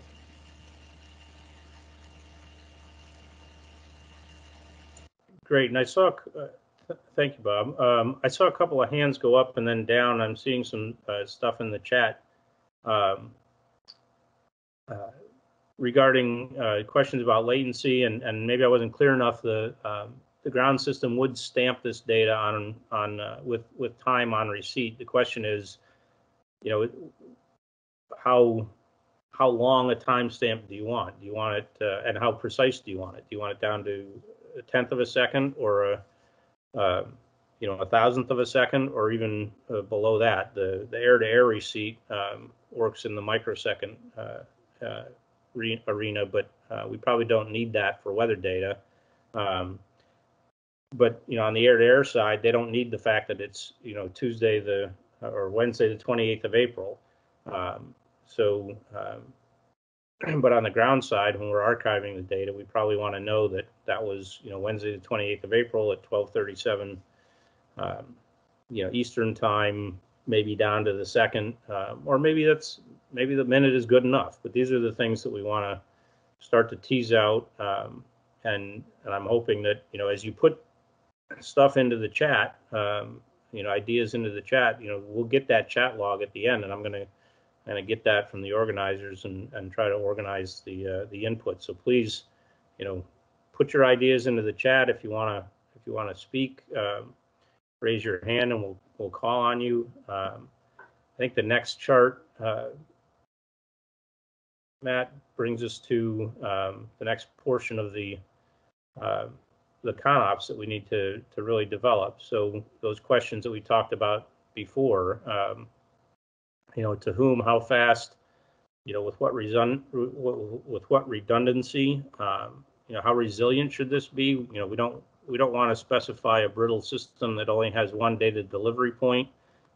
So thinking about how many delivery points we should use, and what what resilience that provides. I already talked about how much data. Again, 3,000 airplanes operating 24/7, sending out the air rep message. Those 3 air rep messages continuously amounts to less than a gig and a half of data in the course of a year. I think we all have enough free space on our thumb drives, if not on something more reliable than that, to store up that data. So this is really I think an opportunity. Again, I'd ask Bob to address some of these questions from the perspective of the Aviation Weather Center. But Matt, if you go to the next chart, we've already got some ideas or some options that we think might help generate some discussion around this. So Asterix is a format that came out of Europe that's used for transferring position surveillance data from radars. It's used globally, and they're in the process of updating the Asterix standard to account for version 3 messages from ADS-B, and we'll be working with them to see whether or not there should be an Asterix weather surveillance message. There's also been discussion in the U.S. and in ICAO about SWIM and putting the weather messages or the weather information on SWIM in a weather format. But there's some decision support tools that likely have specific formats and specific communications that need to be met. But what from a airlines ops center and a weather service provider format and communication channels would be best? So Bob, I'd take a break or take a breath, and you jump in, and then hopefully some of the folks, the dispatchers, the weather providers that raised their hand earlier can jump in with their ideas as well. Thank you, Steve. I have the advantage of having a number of conversations with Steve, and we thought about these things in kind of broad brush terms. And there's a delivery cadence that would be useful, I think, for the Aviation Weather Center, and it may depend on aircraft type, aircraft altitude, aircraft speed, and what density of data you're trying to collect. I really was impressed with Walter's presentation. And the need for more observations in areas like Alaska, this could really be beneficial. So, this is a long way from being a fully baked cake, and we're just starting now to socialize. I think the importance of these data within the Weather Service.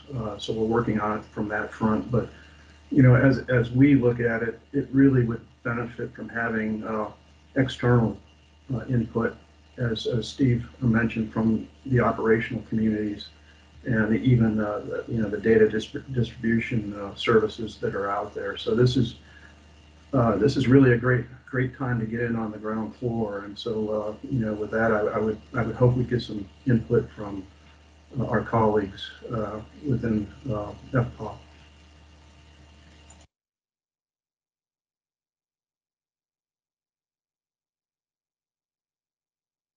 Great, thanks.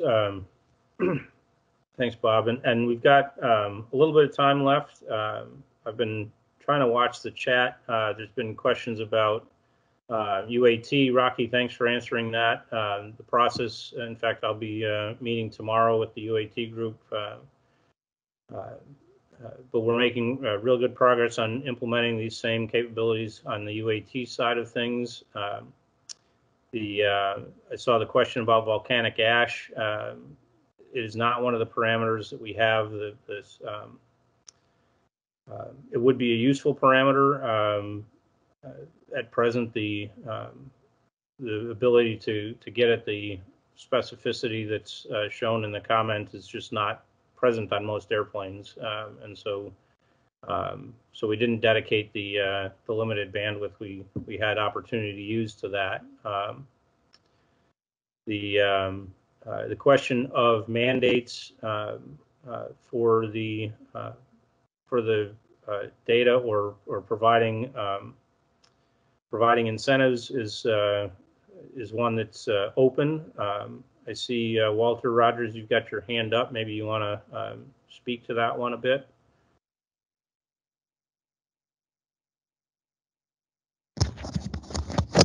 Wait a second. Hold on a second.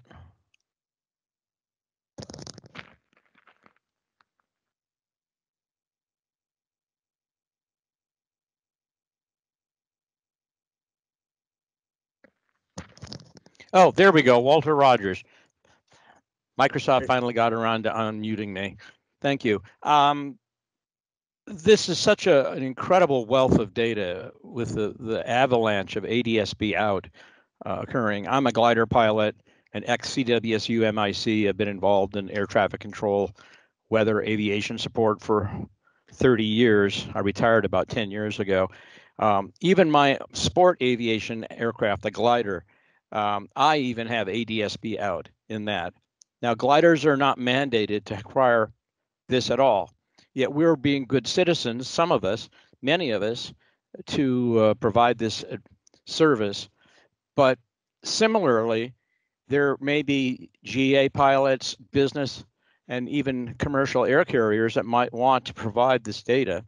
And some kind of incentives, I think, would be valuable to this, even possibly dollar incentives, although I know that's a sensitive issue with government agencies and so forth. So I just wanted to get that point out. Great, thank you, Roger. I'm sorry, the two first name conundrum. Yeah, so there is talk about at least to being able to ensure that the end-to-end system works, about the FAA providing some opportunity to avionics manufacturers to ensure that that some of their non-recurring engineering costs associated with these new capabilities is covered. In order, the FAA will have the ability to ensure the ground system is working, and that's something that's underway, not just for the weather side of things, but also for things like the monitor function that is looking at it's new in version 3 and looks at the congestion on the frequencies. So we are up against the break time now. I'm still seeing stuff coming in on the chat. That's great. As I said, we'll get that after the meeting and be able to go through and pull out some of these questions. Jim Hazeman's comment about more PIREPs coming through as a result of ADS-B and even being able to do things like filter on the altitude when you're displaying that PIREP information would be good. Something like Waze for traffic, and that's really where we think this can go. Matt, if you'll go to the next chart, I want to make sure that this sits up for a minute or so that everybody has an opportunity to get the information down. As Bob mentioned, we're really just getting going in this area here. I liken it to the chicken and the egg problem. For years, we had people telling us that there was no way we'd get on the ADS-B link, that it would take too long to implement this capability, that we'd be leapfrogged by other technologies. But the fact is that we're here. We've got, we now have the egg, and it's time to incubate it and get ourselves a chicken. Or if you're more interested in the breakfast analogy, to break the egg and make an omelet. But we've got the opportunity. We need the help. We want you to help us help you by getting involved. So you've got our contact information here. You've got a good sense of where we are and where we want to go. And I think it's in all of our interests to get there. So, but we need your voice, we need your assistance, and we want to make sure that we do the best job we can in getting there, because this is such a rare opportunity. ADS-B gets revised about once every decade, and we just got into the standard, and we're looking forward to getting into the ether, and we want your help in getting to the ground. Thank you, Steve. Thank you, Bob. Very nice, full of information, also important. And yes, I second or third or fourth, the help us help you by getting involved.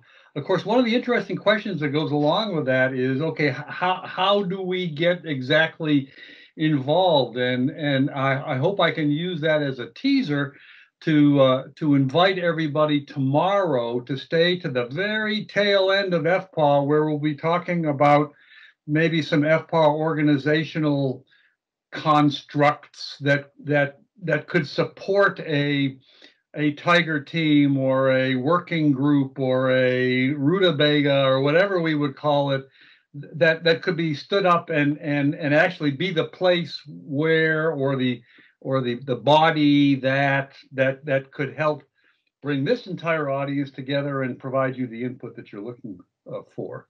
Yes, Steve should have an Aerospace in his email as opposed to Airspace. Good catch, Keith Barr, and I will change that here shortly. So it's 11 until.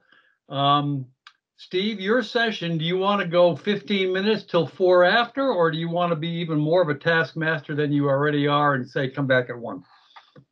I think we can take the full 15 minutes, and I'll thank Tom Ryan in advance for that leeway. Okay, then we'll make it 5 past 1. Everybody come back. I will fix Steve's email. I'll leave it up here a little bit longer, and then we'll have you on the break screen. So break it is. Welcome back, everybody. Let me get rid of my time for a break and the Earth map, and let me go. Oh, that's not going to work. Hang on. I know why. I learned that yesterday. Come on, baby. All right.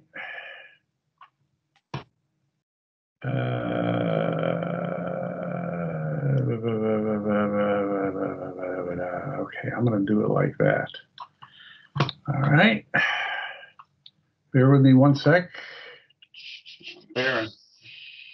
Bearing. Okay. And where are ye? Here you are. Let's. How we doing? Gary, send me your bio again, and Justin, I'm trying to pull them together. Things. Sure. Yeah, I'll get to it soon. I'm done here. It should be pretty quick. Are we ready to go? I certainly am. Can you see my slides or your slides, Gary? They look good to me. Okay. Very good. All right. Welcome back, folks. Steve Darr, do you want me to describe these next 2 sessions, or do you want to let us know what we're expecting? Well, for anybody that's newly signed on, we're going to be talking about the low-level operations weather needs for primarily for UAS and other low-level operators. That's going to be led by Don Berchoff, who's CEO of TruWeather Solutions that works in this area and within ground transport and logistics as well from a weather perspective. He's a retired Air Force colonel with lots of experience in this area, militarily and working with the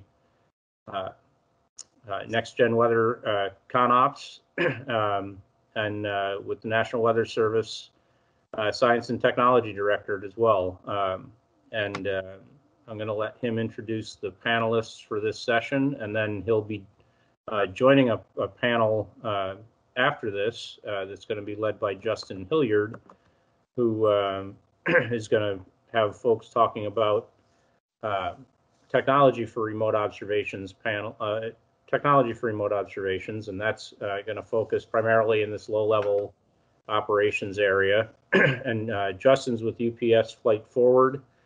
He'd previously been with UPS Airlines for 15 years, but he's really led the effort to as chief meteorologist and operations support officer within the UPS Flight Forward to make Flight Forward the first fully certified Part 135 cargo drone airline, and that happened 18 months ago, so almost to the day. So he's going to lead that second panel, and I'll let him introduce the panelists when the time comes for that. Very good, Steve. Thank you. So Don, over to you. Panel number 1, 2, 3, whatever number we are. Ready, set, go. Well, thanks everyone. I'm really excited about the 2 panels we have today. I also want to say that in listening to the program so far, I'm very impressed, really pleased and impressed at the innovation that we're starting to see within this group, and pushing the envelope on some areas to try to, break some paradigms and try to be more innovative about how we approach weather data collection, closing gaps in the airspace and even on the ground that we have to close to get better at what we do. So, I thought Walter's presentation was outstanding today. I really take my hat off to Walter, because I know him working, in the FAA, in the system, what he's accomplished, I know is very impressive. And so just wanted to say that the progress is really great. And we got a lot more work to do, of course, but we're coming together, I think, as an industry around thinking about these micro weather challenges, understanding, again, that our work won't be done until we can really effectively support drone operations safely and reliably and efficiently. And, it's going to take us many years to do that, but we've got to keep chopping away at it. And we've also got to build, standards that are going to allow us to help serve the industry and make them successful around it. So anyway, so going into this, we wanted to first introduce a couple of folks here that are actually operators. I consider them operators because they're working within companies that are in the field trying to solve problems around weather and in drone operations, and where the rubber meets the road. They get the tough questions every day from people who are trying to fly these missions and trying to understand how, why is it I can't do this or that, or how am I going to do this or that? And, they're in the trenches explaining, well, we have limited data sets and, we're working on this or that. And I think they got some good insights to share today with everybody to get, just get some of that ground level view. So the first one is going to be Gary Graeff. Gary's the operations manager at TruWeather Solutions. He's been basically working with the New Air Alliance for almost 2 years at the test range in New York. Been part of the UPP2 as a weather intelligence provider, and helping them manage risk, testing new capabilities. Vysela loaned Gary a wind profiler that we had out there during UPP2, which really gave us some valuable information that he's going to share with you on his presentation. Gary is, he's also, he was 12 years active duty in the Air Force, supported Army operations, helicopter operations, and now is a guardsman for the unit up at Syracuse, which flies the Reaper. And so he actually practices what he preaches day to day with the Guard when he's on duty, the challenges that the Reaper have in flying and in weather, and then he works for TruWeather full time when he's not doing his Guard work. He's also completing his master's degree. He has his bachelor's degree in meteorology, and he's working on his master's degree in emergency management at Millersville University. So really good ops background, day to day, working the problems, and he's going to present today. The second person we have is going to be Justin Hilliard. Justin is at UPS. He has over 15 years working at the UPS airline. He recently joined the UPS Flight Forward team. Formerly, he was a flight control meteorologist supporting flight dispatchers. He now has a split role as a chief meteorologist in operations support. Justin is a certified Part 107 UAS crew, Part UAS crew member. I think you're missing something there, Justin. It's Part 107, I'm assuming. I'm not sure. And helped 135. Oh, 135. Sorry about that. And helped write the exemption that's allowed the UPS Flight Forward to be the first fully certified Part 135 cargo drone airline in September of 2019. So he's had to go through those wickets to help the certificate holder to get the approvals to do some flying. And there's still a lot of work to be done in Part 135, especially as it comes to some of the rules we have for the pilot having knowledge of the weather they're flying in, which is really difficult when you're not on the airplane, but he'll get into that. And then we also are really privileged to have Jeff Massey. Jeff's a senior research scientist at Amazon Prime, and he's responsible for designing and building the operational weather service that determines whether or not it's safe for a drone to deliver packages to a customer's yard. Prior to joining Prime Air in 2019, he designed and built weather-based data science models to improve Amazon's transportation and fulfillment activities. Before Amazon, he was at the Climate Corporation. He was a weather team lead. And I think everyone pretty much knows what they were doing there. With agriculture, he holds a PhD in atmospheric science from University of Utah, and a bachelor's from Cornell. So we got a really great panel, and we're gonna get started. So let's, Gary, talk to you. All right, thanks for that introduction. I sound awfully busy, that's for sure. Yeah, so Gary Graeff, Operations Manager with TruWeather Solutions, and we're going to kind of set the scene here with some of the things I've been seeing in the field, working with our partners and others, mostly up here in the New York UAS test range with New Air. We go ahead right into the next slide, please. So one of the things we're going to talk about, I'm going to talk about, is some stuff I saw with flyers and the issues they get into with weather, how they look for it and how they use it. And then later we're going to hear some solutions. So here's an example.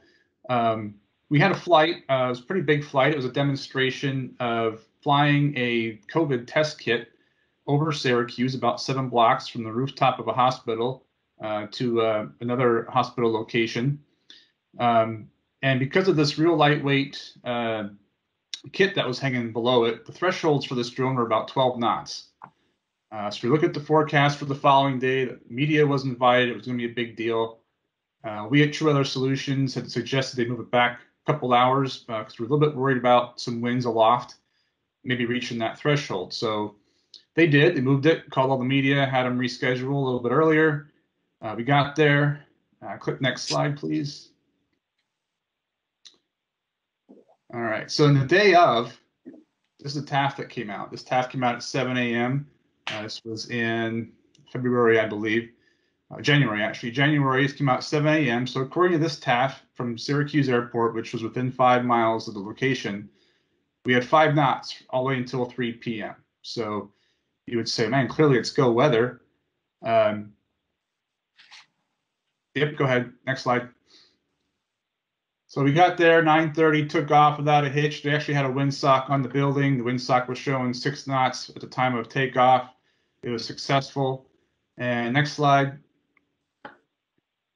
Turns out at 11:30, which is the time they originally had slated, Syracuse Airport recorded gusts of 16 knots. And of course, this is at 10 meters, 30 feet off the floor with the ASOS. And this flight was taking place at about 300 feet.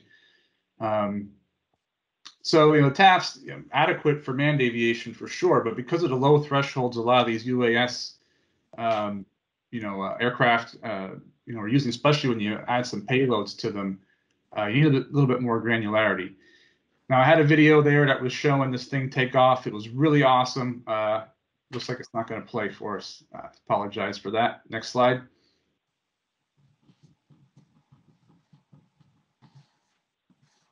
All right, so another example for UPP2, which Don talked about. It was the demonstration that New Air was running with a bunch of USS providers. They were testing a lot of remote ID type of things with a congested airspace. I believe they maxed out at 17 drones in the air at the same time in a small area.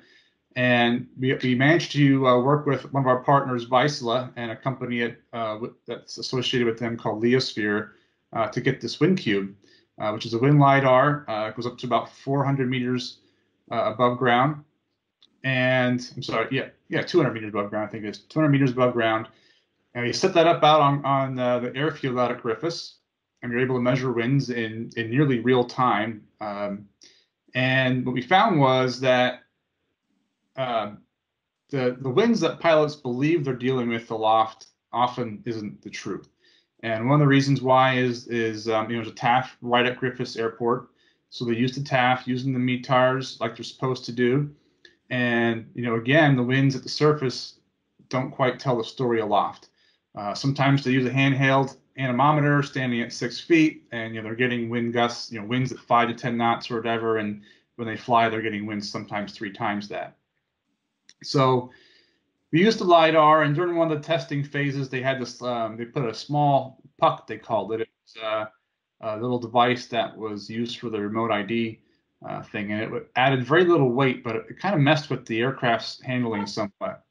So they had assumed that because they were having issues controlling the aircraft, that the wind speeds were around the thresholds for the aircraft, which for those were about 22 knots or so. And without the LiDAR, we wouldn't have known any different. The LiDAR showed, however, that the winds were about 5 knots to 8 knots less than what they thought they were. And so what happens is, the pilot is unable to relate the issues that they're having with their aircraft with what the actual wind speeds are aloft. Next slide.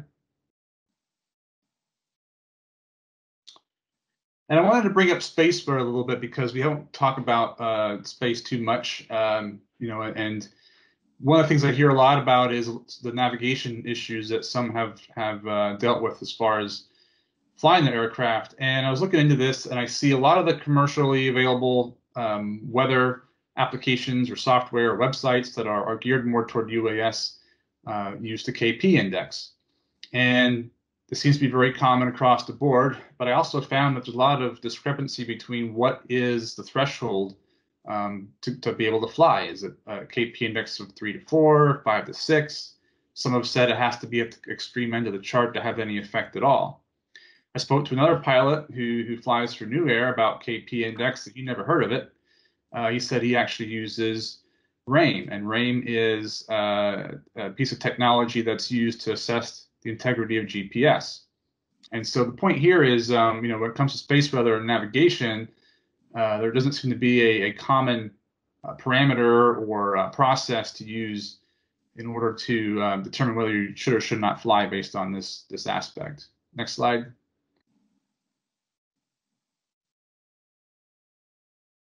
And then comes this question: does it even matter? I'm standing with a representative of a company whose operation was literally just rescheduled due to weather, and they did the mission. After the mission, I was talking to him, and I introduced myself, told him what I do and what our company is doing, and he says, "Well, I don't think weather is going to be an issue. Drones are going to be weatherproof, but good luck with what you're doing out there." And I couldn't believe it that right here, they had a mission that was literally just rescheduled due to weather, and they didn't realize it. So which leads me to the next slide.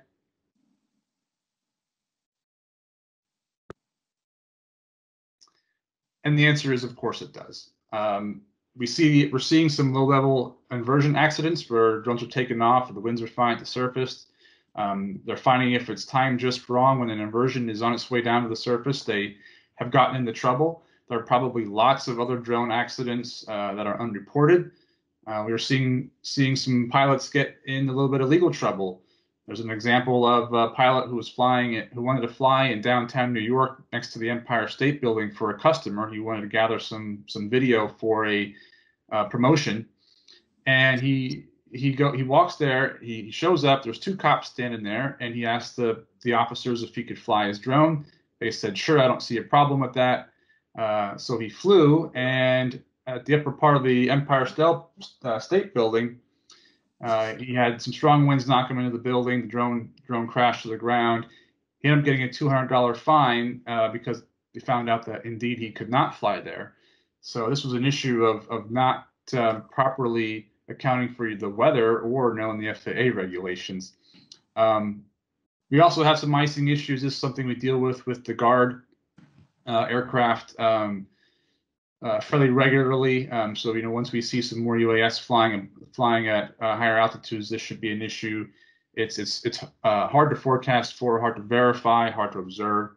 And then the whole attitude of weather not mattering so much is because right now the industry is in a place where a lot of these larger organizations are doing a lot of, are still in the testing phase. And so we'll look at a 5-day forecast such as this and pick out the days that look great, no weather to worry about. We're going to test on Tuesday.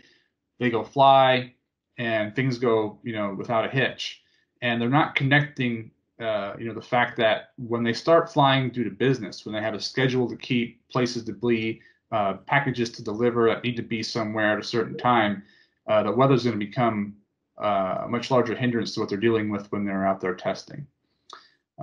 So that is my presentation. Anybody have any questions? Well, we're going to answer questions afterwards. What we're going to do is try to get through all the presentations, but as the moderator, of course, I can add color.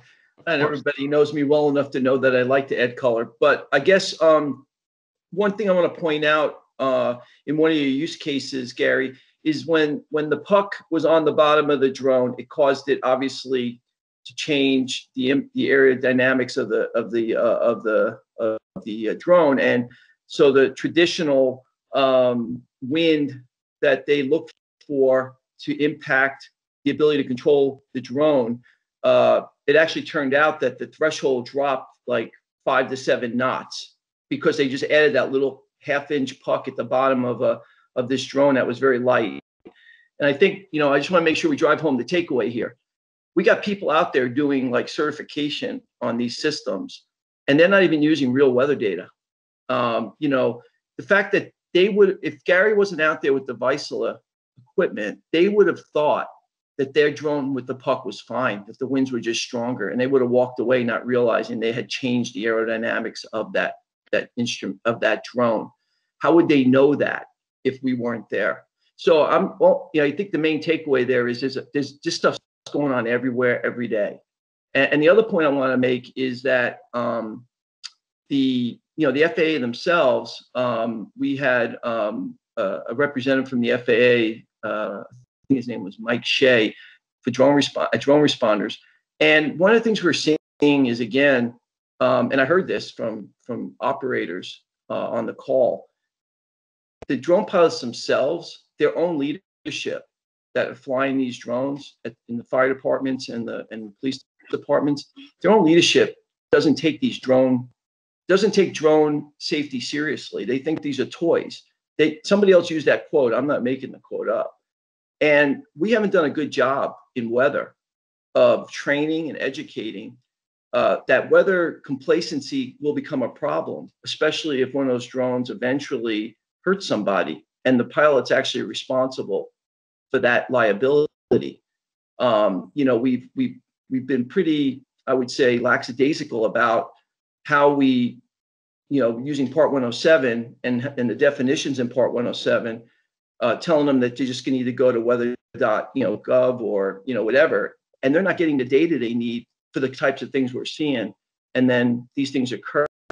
So we've got to really be transparent about some of the shortfalls that we have in the system, and we need to take responsibility to make sure we're educating folks, because when they start flying beyond visual line of sight or further, it's going to become a bigger issue. So that's my color for there, and we'll come back later and answer any questions. So the next person that's going to talk is we got Justin from UPS. Justin, you're up. Thanks, Don. I guess we'll get, I'll let you guys drive on this one unless you want me to. Just let me know. Matt should have it for you. I'm working as fast as my clicky finger will let me work. Be right with you. No worries. Okay, no problem. No, I guess, Don, I'll go over here to the chat a little bit here. We were having a little conversation, me and Matt were. Yeah. He had asked if the wind limits were different between 121 and 135 as far as sustained versus gust. And so far what we've seen is our manufacturer of the aircraft is the one who deems that wind limitation. And they typically will put both a sustained and a gust factor in there. If they do not define both of those, then we go with the sustained to include gust as well. So if it says 12 gust to 18, then we'll fly in sustained gusts or sustained winds of 12 and gusts up to 18. If it says wind limitations 12 then we would also include that as our gust limitation as well. Yeah, and I think this is something we haven't yet got our arms around. You know, we're in ASTM, we're working, really focusing first right now on the ceiling and viz. That's what Ralph's going to talk about later, because there are just so many pieces to this puzzle. And because the cloud and ceiling is most consequential right now, you know, making sure there's enough clearance from cloud and the 3-mile visibility that we've been focusing on. But this is something we really do need to, you know, we need to drill down a little bit more. The problem, of course, is the drone manufacturers are making their own certifications of what the weather thresholds are, and none of them have been tested.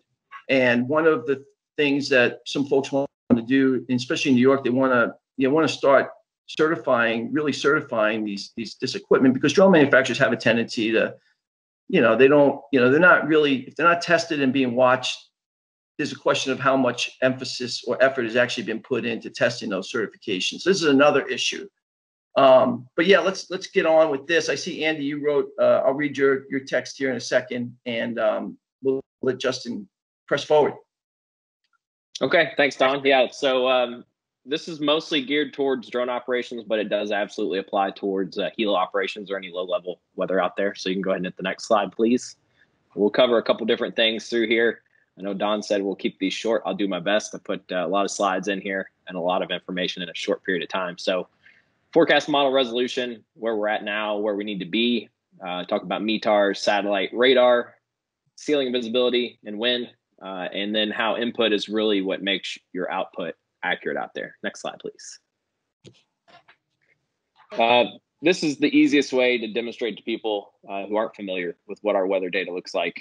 The left side, your standard def TV from back in the 90s or before. That's really the resolution that we have in the US today. You get in certain areas and you may have higher resolution that looks better than that. You might be able to read the numbers on the back of one of the players. But where we need to be is the micro weather environment, because the drones are flying such short distances over small range, and the weather can change so drastically in a short period of time. Next slide, please. So just to give an example of what current weather models for forecasting look like right now.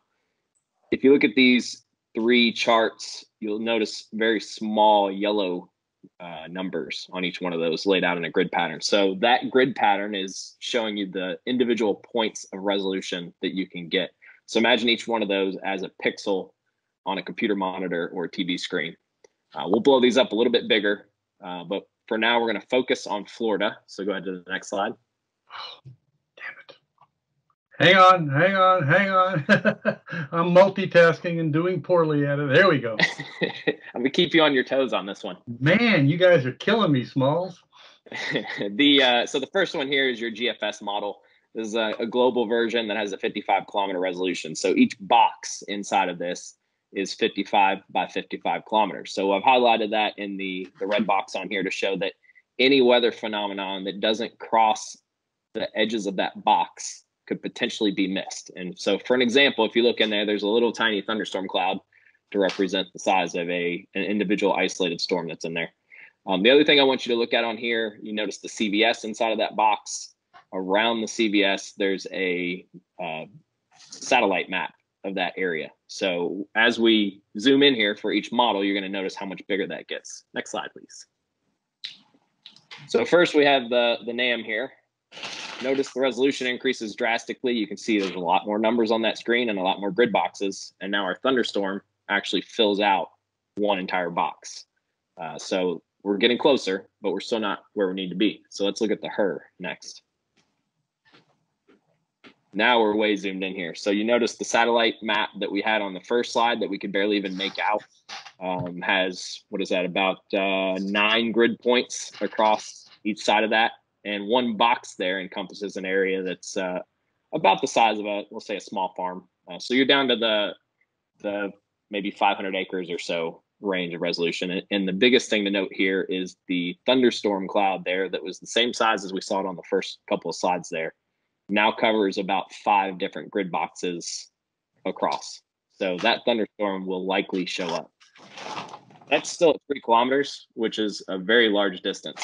The future is model resolutions, we'll be able to see a lot more. But within that red box, all of our current drone operations down in Florida operate inside one box. So we need a higher resolution as we move forward. So let's talk about METARs next. Have you ever seen these on the actual airport? They can be as simple as a windsock out there for your visual needs as far as helicopter operations going into a hospital. Or if you're using certified observations or METARs, you can see how complex that instrumentation gets there. So as far as coverage as these goes, next slide. This is each one of those green circles represents a 5-mile terminal area coverage of every airport in the United States. So as you can see, there's a massive amount of space not covered. Go ahead and click again for me. Total coverage reported by the FAA within the US is 3% of the United States has a certified weather observation coming from a METAR site from NOAA station. Next slide, please. So let's look at our Florida operation. We're back to the same satellite map we were using there for the models. We've got 3 different airports that are, we'll call within range of our area of operations down at the villages in Florida. So Ocala up there to the northwest, Inverness over to the west, and then Leesburg to the southeast. So the closest airport to us and the closest certified observation that we can use is 12.5 miles away from us. So how can we do better than this? Well, from a certified weather standpoint, we can't, but there are other resources out there. Next slide. This is just a quick snapshot of people like Matt or anybody else who set up their own personal weather stations at their home. Now, the problem with this is you never know what the sighting looks like on these. You never know what the quality control is. And while they can give you a good idea of what's going on as a snapshot, you would never want to use this as an official observation for an operation. So what other options do we have out there? Next slide. Satellite. We want to look down from up in space. What can this show us? The problem is it's so far away, we don't get a whole lot of info from this at the low level. Next slide. So if we take a general look at Florida, here's a pretty fair weather day, pretty common day down in Florida. What can we tell from this? So just looking at this, the southeast half of Florida looks pretty good. Go ahead and click for me. So generally we can tell that this area, which is over 50% of this particular picture, is very likely to be VFR conditions. Now, as we get closer to the northwest of this photo into central Florida, go ahead and click again. It's probably still VFR out there with a occasional shower that may be interfering there right as that sea breeze starts to set up there on the western coast. Go ahead and click again. And then up to the northwest, just because there's clouds on here doesn't mean that this is IFR, but to make a quick deduction, there's a chance that that area is actually going to be IFR.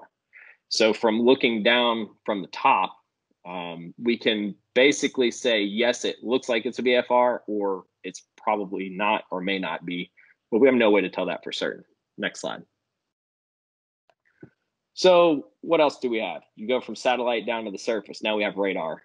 So why aren't we using radar as a primary means here? So here's a quick look.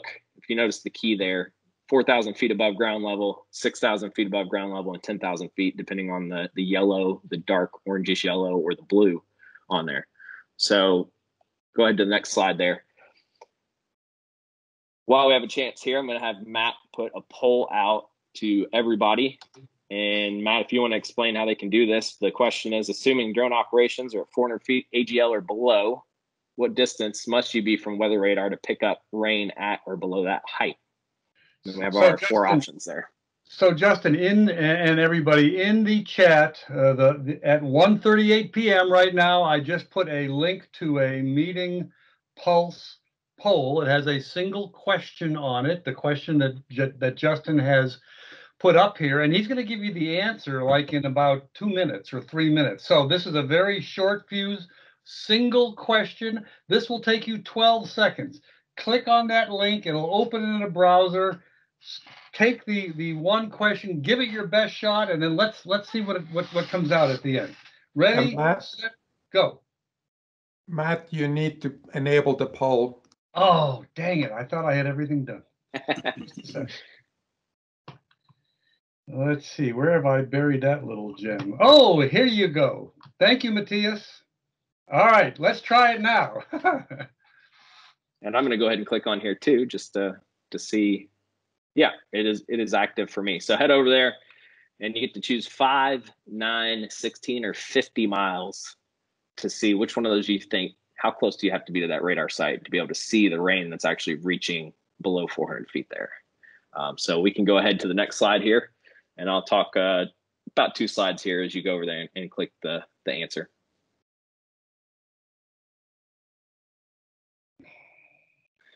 Okay, so I'm not going to go into radar theory or anything like that, but at a very basic level, just to explain to anyone who doesn't know about radar, the further away from the radar site you get, the higher the scan becomes for multiple reasons. I won't go into the in-depth stuff, but at a very basic level, the Earth is curved. And as you shoot a straight line away from the Earth, it will then appear to get higher off of the ground. So in this illustration here, you can see the first storm to the left is getting a direct hit through the heaviest part of the precip, the darkest green there. But the second storm that's a little further away is actually missing that heavier precip. So you'll get a much weaker echo off of that second storm. And then anything that's below that, you have no hit at all. Next slide, please. So I grabbed this out of the Gibson Ridge software, the GR2, or GR level 3 rather. This is down in Dallas on Friday last week. They had some severe weather. And what you can see here, the radar site's right in the center of the screen. And you'll notice there's sort of a blank spot in the middle of there where you call that the cone of silence, where it's too close or above the radar site and doesn't actually receive any data. And then the further you get to the right side of the screen, you'll notice there's a slant line going up. And anything that's above that slant line is being missed because that's as high as the radar site scans there. The same is true below that as well. But on this particular software, you can't quite see that resolution. So I think our poll should be getting pretty close to the quick answer. We'll go to the next slide and we will answer it. And if you want to give me the results first, and then we'll give the answer. Okay, we had 65 people take the poll. 72% picked 5 miles. 20% picked 9 miles. 6% picked 16, and 2% picked approximately 50. So good job, everybody. It sounded like you went with the safe option on that one. Go ahead and click and we'll highlight the correct answer there. So 9 miles is actually the correct answer. Now, you would also be correct to select 5 because most of what you're seeing there is below the 400. But on an average across the U.S. with an assumed flat terrain, you're not going up or downhill near the radar site. 9 miles is about the cutoff to where you hit somewhere around 500 feet. So good job to all the pollsters out there. If you ever want to know this, you can click the next slide there for me. Anybody that uses the Radar Scope app for iOS or for Apple, and no, I don't make any money off of this, you can use the beam height tool to select a radar site and then drag that out. So there's 8.9 miles from our radar site here in West Point in Louisville, Kentucky. And you see, once you hit that, it goes right to 0.5. Hey, Justin, you got a minute to wrap up. Okay, I'll zip through here on the next part. Just to get a visual of that, go ahead and click for me. Click one more. So in Florida, the closest radar site we have to our site is in Tampa. That beam travels 88 miles to get to us, and the bottom of the radar is at 7,900 feet. So anything below 7,900 feet, we cannot see at all. Go ahead and click a couple more. You'll see a map pop up with radars for the U.S. This one, you can see how sparsely populated this really is when you're looking at low-level weather operations out there. It's really not going to work as far into the future there, because we do need to see below where the radars currently see right now. Go ahead and click to the weather station breakdown slide for me, number 27. So as far as the weather stations go, you got many options out there. The basic sensor is pretty cost effective: temperature, dew point, wind direction, wind speed. It gets really expensive when you try to add a ceilometer or visibility to that. So you're looking at $18,000 just for a ceilometer out there. And it's just to set up a wide scale operation as far as the private sector goes, this is just not affordable when you're flying a drone that may cost as much or less than what your weather sensor costs. Go ahead down to the final thoughts 29 for me. So with the FAA, everything's demonstrate and prove. That's how things get done through the FAA. So we have to demonstrate non-traditional methods to collect the weather data and then log and validate that data against existing FAA approved sensors. At least that's how I would see it. Once we do that, we prove that alternate methods can be used as a primary for low altitude ops. Aviation sensors really not changed a whole lot over 30 years, mostly because of regulation and sort of monopoly of the company that is approved to provide those AWOS stations. But the technology has gone leaps and bounds further than where we are right now. So we've got new innovative solutions that may not be useful at this point for manned operations, but let's start with the unmanned or even for medical helicopters where you just don't have data. One last slide here and I'll toss it back to Don. So right now we have this conundrum of which is better. We have certified data that's so far away that doesn't really even actually apply to your operation. You've got uncertified data where you can set up, whether it's a personal weather station or an enterprise weather station that's not certified, that gives you a good snapshot that you feel that you can trust, but technically you can't, or no data at all. And really the two options that we have right now is we either use the certified data or we don't use data. So that's kind of a setup for what you'll see on the rest of this panel, and some of the solutions that we have will be discussed here once I toss it back to Don. Yeah, no, it's good. Thank you very much. I think the point there is you don't want to be fake news, right? You don't want to be using certified data that has no relevancy to where you're flying. That's almost the most dangerous thing, because you give a false sense of complacency to these pilots. And that's what we're doing right now in our regs. We're giving them a false sense of complacency. Everyone feels good, but it's actually fake news. So, okay, I'm going to hand it over now to Jeff. Jeff, you're up. And you don't have any slides, right? That's right. I don't have any slides. Okay. All right. So yeah, I'm Jeff. I'm with Amazon Prime Air, which is the drone delivery organization within Amazon. I think Justin and Gary just did a great job, and Don did a great job outlining a lot of the gaps and limitations that are currently out there with traditional aviation weather products. So the only thing I want to add, because I want to make sure there's plenty of time for discussion for this panel, is that this need goes beyond science and has real business implications. So I just want to talk a little bit about the business side of why these things are important. And this is, of course, coming from the perspective of Prime Air. So for those of you who aren't familiar, Prime Air is going to be a 30-minute click-to-delivery service for Amazon customers. So you would choose an item on the website, order it, and 30 minutes later, it would end up in your backyard.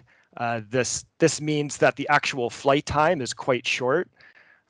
We have a 15-mile range. It can carry a package up to 5 pounds, but we're going to be relying heavily on nowcasts in order to make this go no-go decision.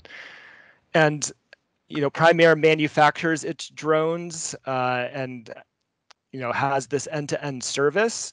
And so we have set our weather limits on our operations to ensure safety.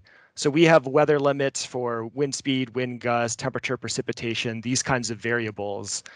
And if we think that weather conditions are going to be below these limits, then we don't fly that particular mission and we turn off the service. And if we're going to be within limits, then we do fly and we do carry on. And these limits, they come from, they're not just made up here.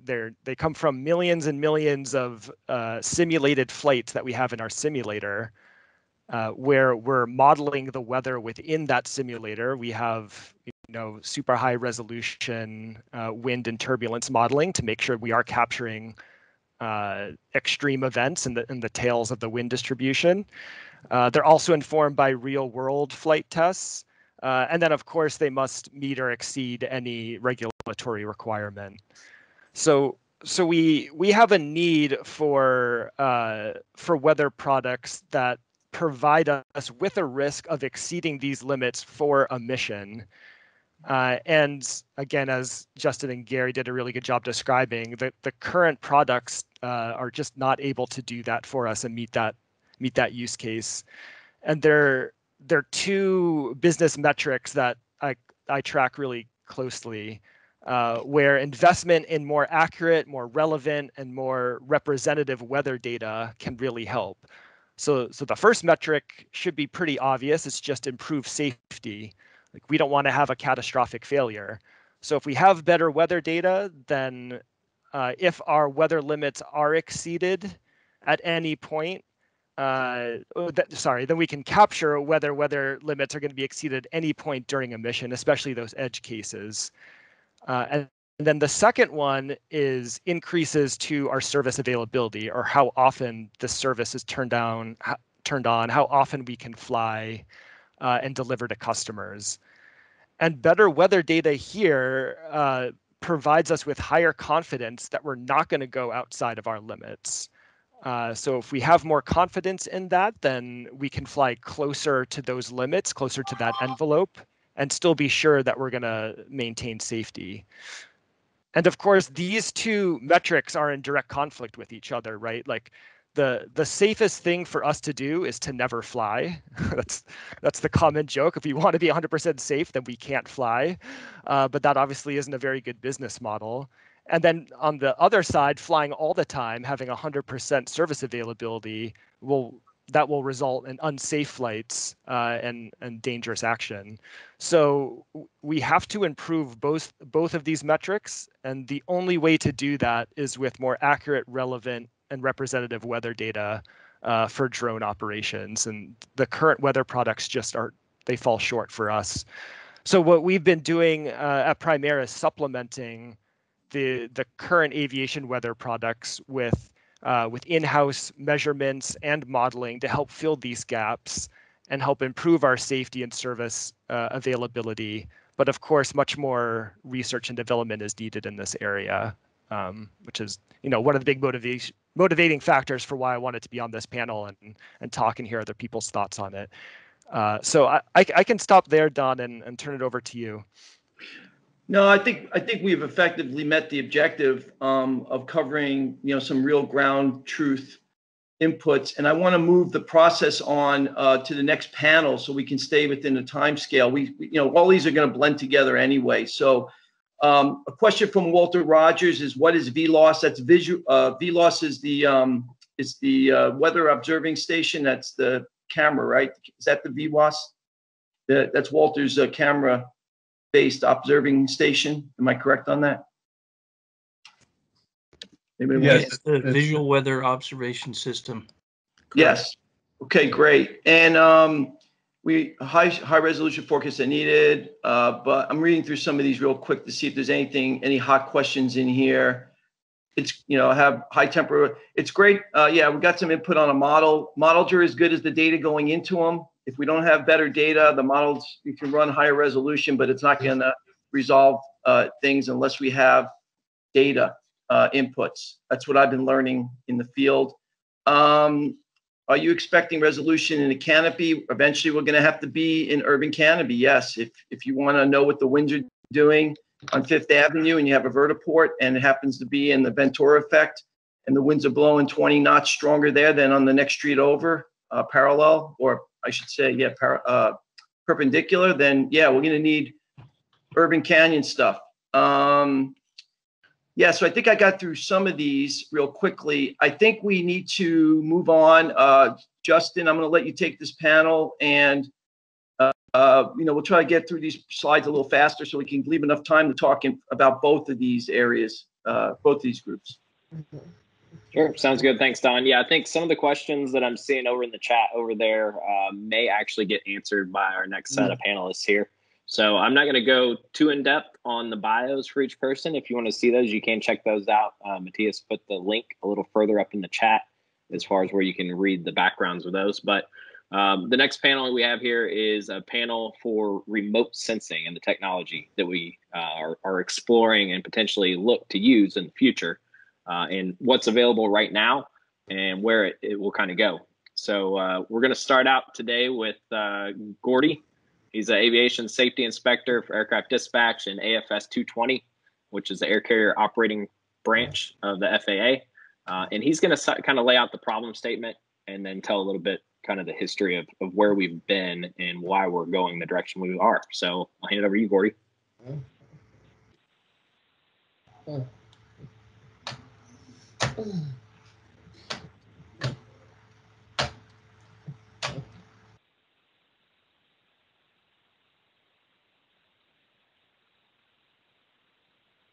Do we see Gordy on the master list of people over there anywhere? I'll ping him on text. Okay. So Gordy's not on? He's on. I just got a text from him a little bit ago, but I'll reach out again. He may be doing a break or something. Can you hear me now? Oh yeah, there we go. Yeah, we in the FAA this week, we're having some significant issues with our VPN. So sometimes it just goes dark on you. And anyway, thanks, Justin. Looks like Matt's got my slides up there. Go to the second slide, Matt. I guess this is Matt controlling this, right? So where we stand today with certifying instruments versus certifying data, that's kind of the topic now. Liability is the biggest issue, and liability has to be looked at based on the acceptable risk. So we need to move into a risk-based environment.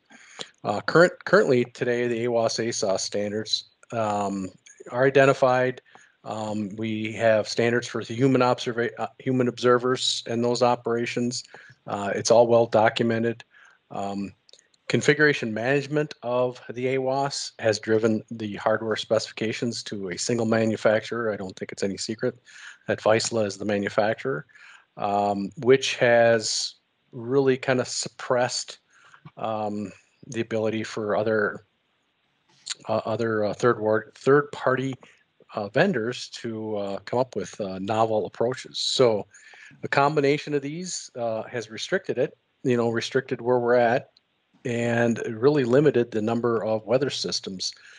Plus, the NAS is primarily driven around number of operations, commercial operations. General aviation has always benefited from the advancements in technology in the commercial environment with regards to forecasting, and so primarily where the money lands to get this done is through the taxpayer and paying of the taxes to get on an airplane. So the commercial operations have really paid for where we're at today, and we need to evolve. Next slide. So there was a comment, why VFR? And we've got current visual line of sight conducted under VFR. These types of limitations. Why VFR for beyond visual line of sight? Well, it's the ability to integrate into the NAS. Transition from IFR to VFR, detect and avoid equipment will have some risk mitigation, but it doesn't necessarily fix the current VFR operations in manned aircraft. The certification of the UAS vehicles, we kind of touched on that a little bit. Currently, there's a process going on for certification. And in the certification of these vehicles, they are identifying limitations, just like you would certify a large aircraft. You identify certain limitations on precipitation, turbulence, icing, winds. Those types of things are all being identified. So, what's the application? How do they meet that? That's the big challenge. Next slide, please. So, flight and the conditions and the capability and the certification of these UAS operations. I mean, somebody made a comment before they're going to be weatherproof. I think maybe Justin made that weatherproof, or they can fly in the weather. Well, not necessarily, right? Any vehicle you put in the air is going to be affected by the weather, so it's going to have its limitations. For example, operations in visible moisture at temperatures below, at 5 degrees C and below. I mean, that's the basic definition for icing. So how do you determine that? Temperature on the ground doesn't necessarily mean that the temperature aloft is the same, just like the winds we talked about had that. So you use a standard lapse rate. You know, how do you make that determination if you're close to those, you know, those limits? No operations within 25 miles of a thunderstorm. We've seen that too. The impact of lightning on drones. Well, that's a long distance from a thunderstorm, and as Justin just clearly identified, the next red radar is not going to get us there. I mean, it really isn't. So, I mean, thunderstorms generally are going to be above those levels where you're flying, but still, the fact of the matter is it's not. It's probably not. That probably doesn't have the fidelity to be able to identify that. So these are the issues that we're starting to scratch our head and go, well, how can we identify these products? What can be acceptable? For battery life, operations and temperature below minus 10 degrees C, we've seen a number of those in the certification data. And so, you know, that once again, it's temperatures aloft.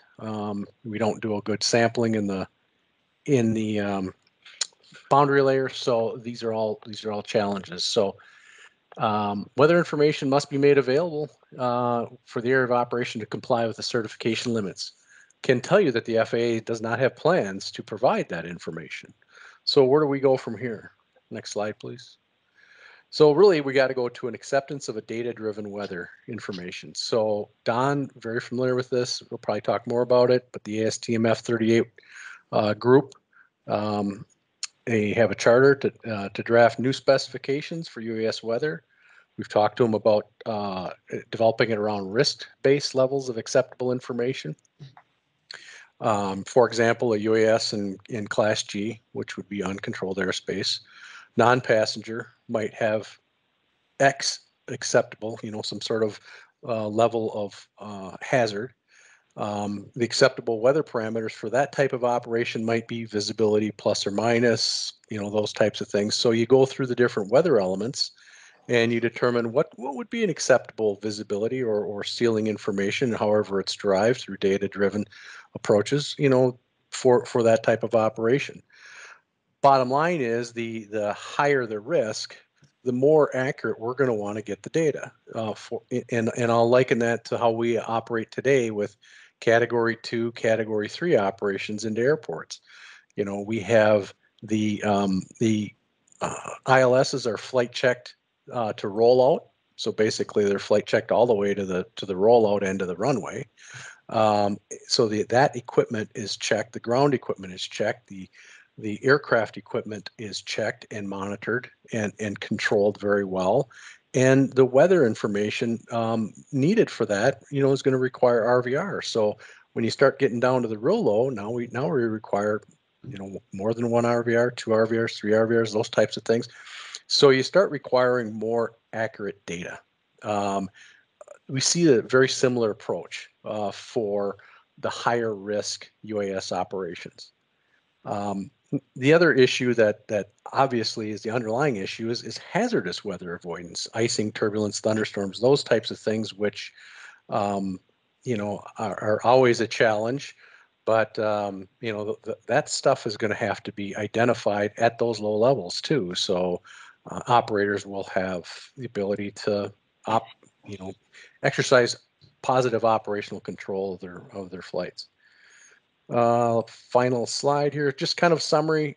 So we're starting this gap analysis. Obviously, we know there's gaps. The MIT study has provided that, a lot of that information. The standards will be, you know, based on what we're going to get from ASTM F38 working group. You know, we're going to look at the recommendations that they have and work with them. Obviously,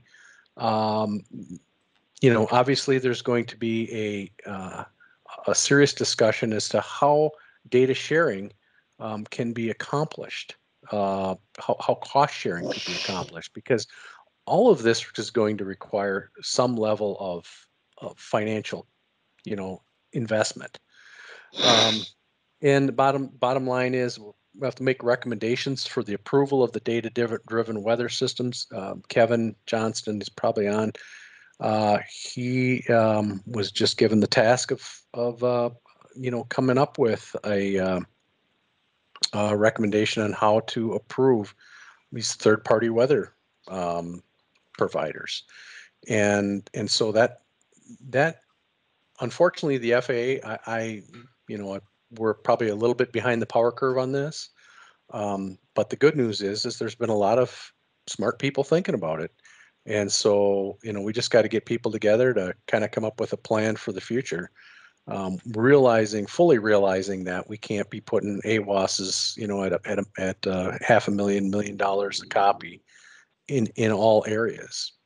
But certain areas are going to require more information than an AWOS can provide, and that would be like the urban canyon, for example. So those operations, like Don was alluding to, as far as wind goes, it's going to require more information to operate safely. So anyway, that's my presentation, and we'll turn it back over to you, Don.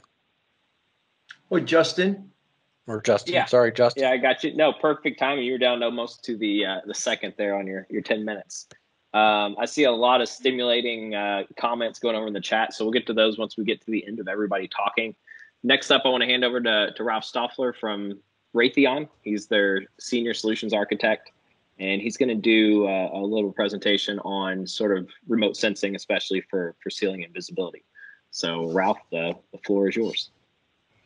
Okay, can you hear me? I can. Okay, great. So first, my apologies to everybody. I don't have any wonderful slides. In my last job, I worked for the government, and every time I gave a briefing with lots of slides in it, I either ended up in the Washington Post or reporting to Congress. So I tend to not use slides whenever possible. So my current role here is, Don enlisted me to be part of the ASTM F-38 effort to help develop weather data performance standards to allow us to get on with making the UAS mission a viable way of going. And of course, you've already heard a lot of the challenges. And let me wrap those challenges really up into what I would call 3 key areas. I mean, one, you've all heard, in the United States, despite the fact that we have more weather data than any other country in the world, only 3% is covered by certified data. So that's a big issue. The second part of that is the majority of our discussion has been, we're trying to avoid hazardous weather, bad weather. We're worried about strong winds, thunderstorms, lightning, and all that. The reality check is, and this is something which a lot of UAS operators are struggling with, even when it's clear and blue and 22 outside and there's no winds and it's perfect weather to fly, you still need to know what VFR is. So the question that the FAA always asks is, how do you know you're in VFR conditions? And with certified data covering a little bit of the area, that's a big problem. And then we get to the last point, which we have all talked about.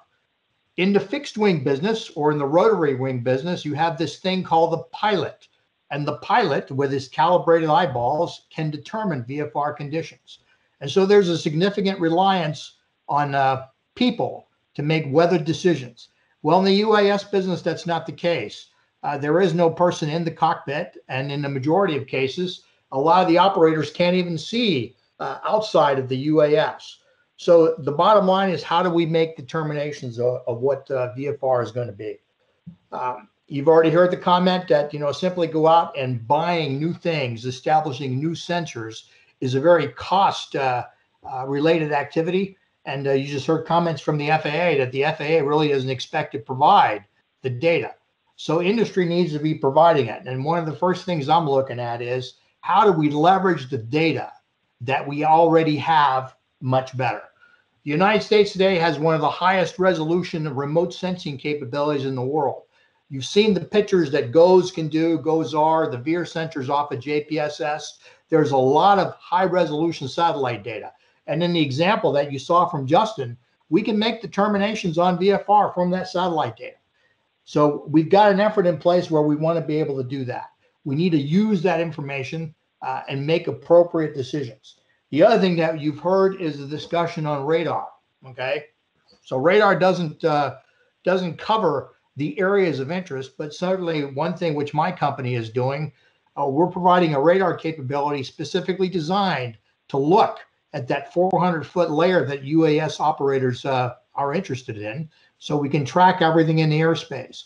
One of the efforts that we're looking at is that if we can demonstrate to the FAA that we can see all airspace users, we can see where the drones are, and we can see where the weather is, do we even need a VFR requirement based upon that? The other thing is we want to really develop better algorithms and use other tools. You know, an example would be when I worked in Europe with the military, we had extensive upslope and downslope charts. And so based upon one ceiling observation, i.e. one observation from one AWOS, you could really determine cloud height, which would be in compliance with VFR for a very larger area. We could examine doing that for UAS operations. You've already heard that if a UAS can fly a maximum of 20 miles, does that mean if I've got one observation available that's maybe 15 or 20 miles away, can I use upslope, downslope, and other factors to extrapolate on what I can do? That's worked very well for the military, and I think that's something we need to look at as well. And of course, the real big deal is there's lots of other data sets out there. You know, we talked about the great project in Alaska with FAA cameras. I think that's a super idea. But think about it. There are hundreds and hundreds of traffic cameras in every major city, smaller cities throughout the United States. If we had algorithms in place where we could use that traffic camera data for visibility and cloud determinations, that would go a long ways to giving us the right data sets that we need to fly these UASs where we need to be. So I think that's something we need to explore, and I'm going to be working with NASA to see what we can do in that area. And of course, the final question that everybody talks about is, why don't we just develop miniaturized weather sensors and stick them on the UAS itself? If the UAS has already got a camera on there, can't we use the onboard sensors to derive weather information and then collect that data to really create a net-centric view of the operating area of UAS and ensure that data with all the operators? That would be another great way to really improve our data collections considerably. And the ASTM standards we're working up has these ideas built into them. And we're also, as you've already heard, breaking them down into, you know, low, medium, and high-risk operations. Obviously, if you're flying a UAS in an area where there's very little population, you're delivering out the, a package where few people live and there's little traffic, that's probably a low-risk operation. Whereas if you're trying to fly near an airport or over a big city, that's more high risk. So we're adjusting the standards based upon a risk. That will allow us to get into business much quicker. And I think a key thing we all need to realize here, and this goes for the future, we need to start thinking about, unmanned aircraft. We need to think about machine learning and machine-driven decision making and AI. There's talk, there's going to be more automated cars, automated airplanes, automated taxis, future delivery services. And we really need to start getting ready for that because it's coming. And if we're not ready for it, I think we're going to have problems down the road. Thank you very much. Thank you, Ralph. Great discussion there and kind of where we need to go in the future. We're actually going to bring Walter back in again. He talked a lot about the VWAS and the weather camera options up there that are currently Alaska, Colorado, a couple other places. But he is the FAA Weather Camera Program Manager. And we thought his earlier presentation was so relevant that we wanted to make sure that he could touch on that again this afternoon for anybody that is tuning in fresh. So I'll hand it over to Walter. And Walter, before you start, Justin, this is where I put in poll question number 2, correct? Sure. Go ahead and throw it out there so we can have some results by the end of his slides. It's out there. It was put in at 2:13 p.m. Once again, folks, it is a single poll question, and this time I've actually started the poll and the meeting, so it's available for your inputs ASAP. And I believe the plan, if I remember correctly, was that after Dawn is through the next presentation, then we'll take a look and see what the poll results tell us. We will, yeah. So it's is moving towards certifying weather data a move in the right direction, and then that's a yes or a no. So do you agree or disagree with that statement? And we'll check back once Don comes on. So Walter, it's all yours. Okay, I think there was 4 slides that went along with this presentation. I don't know if Matt's got that or you, Justin. Okay, there we go. Okay, so I was asked to speak to the VWAS. It's a development that we're working on right now, and Gordy Rother has spoken about it a little bit, and of course I had mentioned it in my previous presentation. We've got that little weather head that goes with our camera system, and what we've decided to do is to expand that to include visibility, ceiling, and pressure, and to provide a non-certified data product that is validated or self-checked and self-validated for accuracy. So in Alaska, we've got a huge dearth of weather information available, observations, I should say. I don't know what the percentage in Alaska is, but it's got to be less than the 3% that we've spoken about several times here today across the entire NAS. We do know that there's at least 160 airports in Alaska that desperately needs weather observations and accurate, dependable weather observations. So we're trying to use our camera systems and our footprint at those locations to improve the weather observation information that's available. So we've come up working with flight standards. We've started a concept of building what we call the silver standard, okay? So the silver standard is not a certified weather observation, but it's head and shoulders above all the rest of that weather data. Right now we've got the gold-plated MITRE, which is certified weather, and then right now the way we treat all the other weather is just that. It's just all that other stuff. We're trying to bring in a new concept of self-validated, self-checked, self-reporting, and accurate, dependably accurate weather observation with the camera system. So we've taken our cameras and we've developed a new kind of a new process to provide a 360-degree camera that you can pan, tilt, and zoom in. So where we install this, you can look all the way around the terminal area. You can zoom out to, to the mountain pass, for instance, as you can see in the depiction here.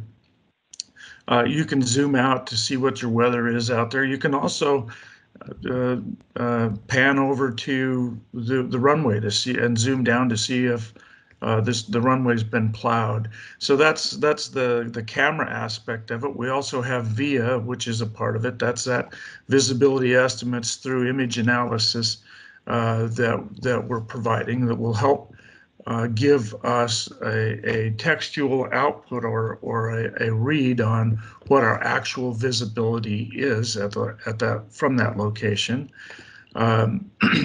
We also have all of the weather sensors necessary to provide what would normally be a MITRE, a certified MITRE. This would be a non-certified MITRE-like data product. And specifically, we're trying to address the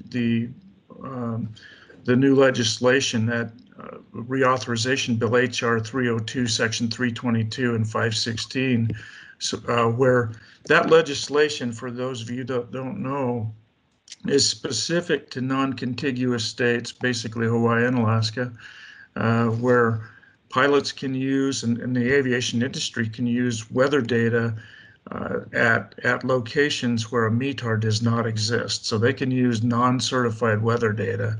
Our concern, myself and the flight standards groups that I'm working with, and Gordy Rother and John Steventon are a part of that group there. But our concern was with that new legislation that pilots are going to be using weather cameras. They call weather cameras out specifically in that legislation. And I didn't feel, and none of us really felt like that was adequate.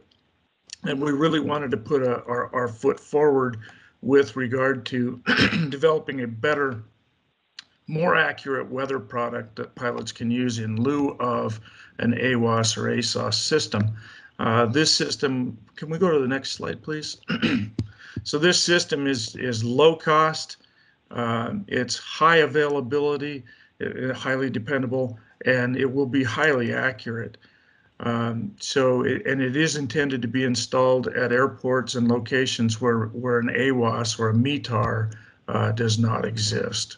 So we have a collaborative test and development program going on right now, where we have 4 of these systems installed in Alaska.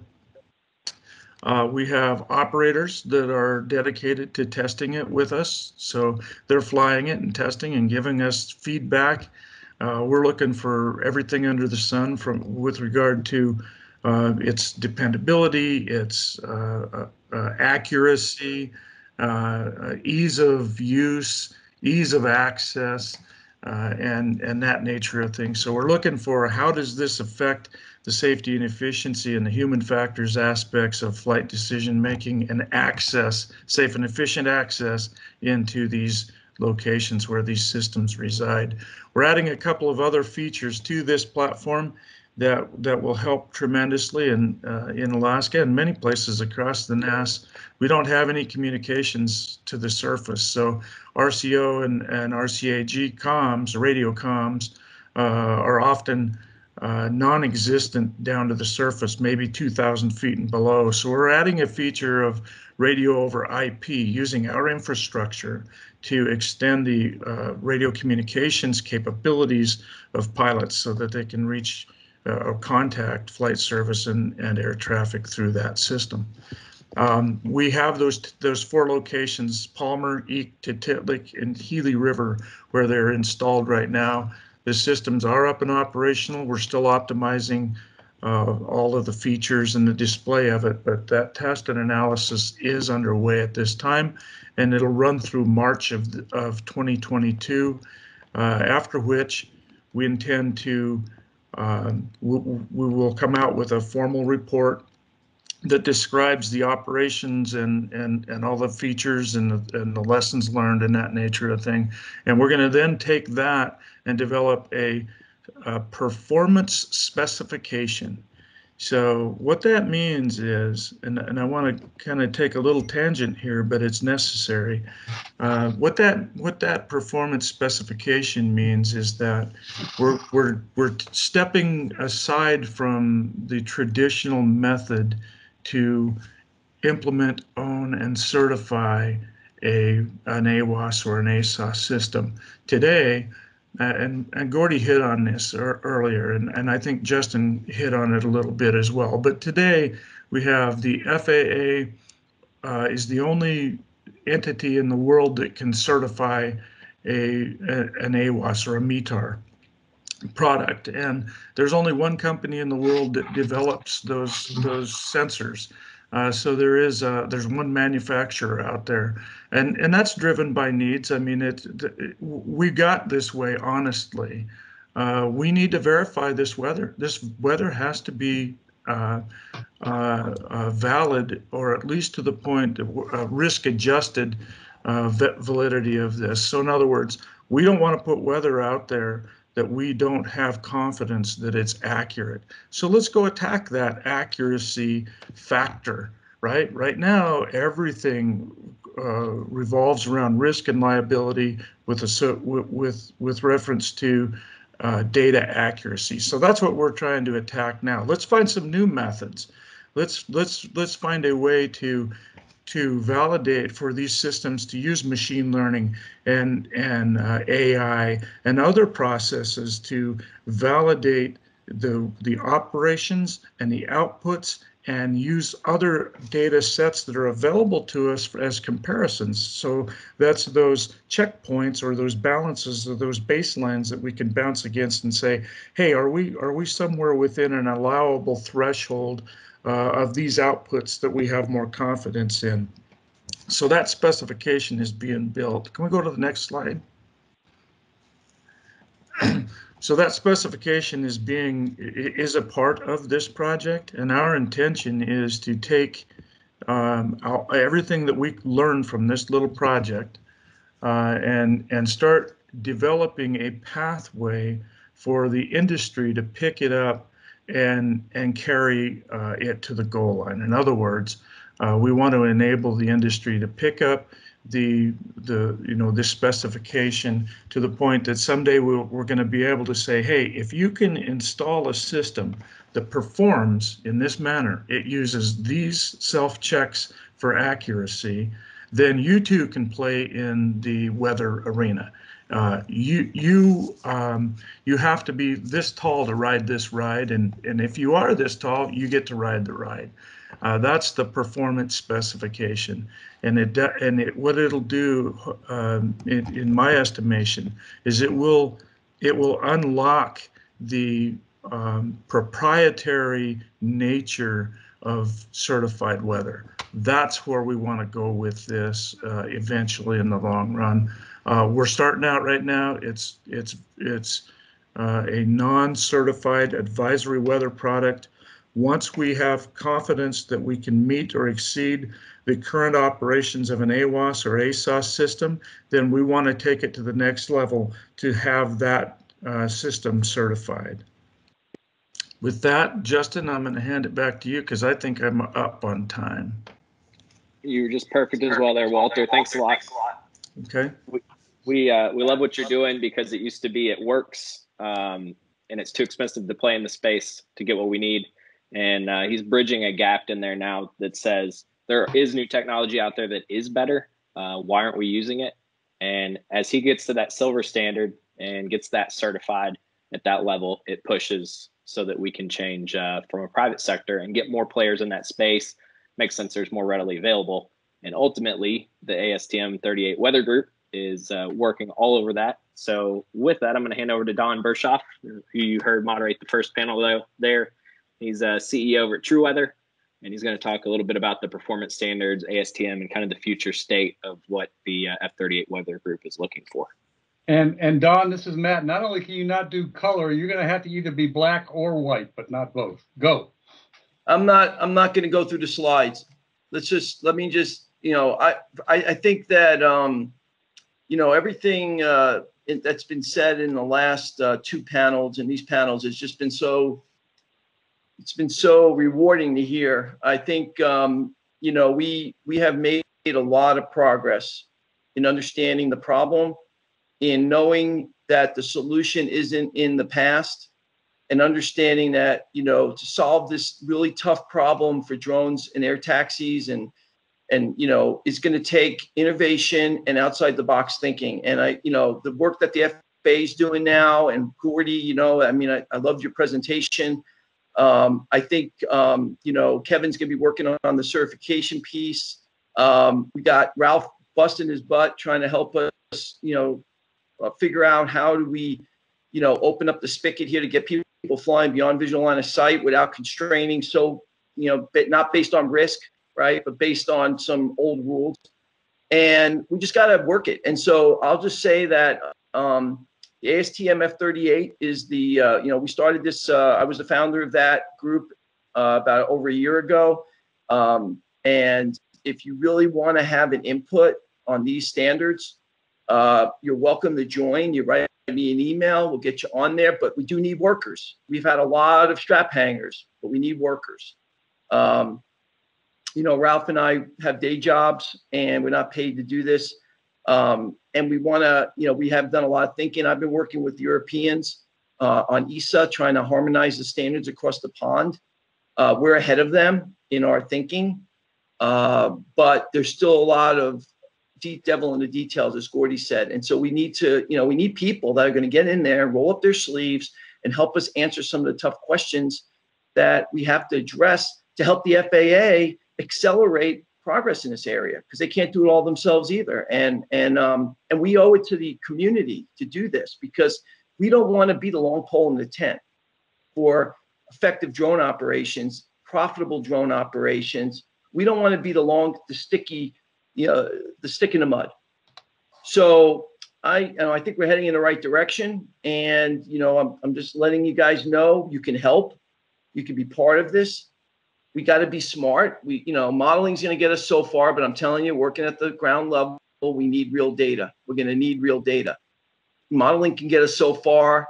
Machine learning only is as good as the data going into it. How do you validate something if you're not getting real data? I don't like validating a model based on an analysis of a model. That is just not acceptable to me. I've seen that for 35 years. I think we got to stop playing that game. We've got to recognize that that's a shortfall, and we've got to figure out how to fix it.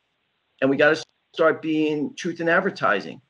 And, in terms of probabilities, I'm all for probabilities. As long as you can run the high enough resolution, whatever you're going to run, whether it's probabilistic ensembles and blah, blah, blah, you're not going to get probabilistic data from a 12-kilometer ensemble that's going to get you to the micro scale at 200 feet. It's just not going to happen. And it's going to be crap in and crap out.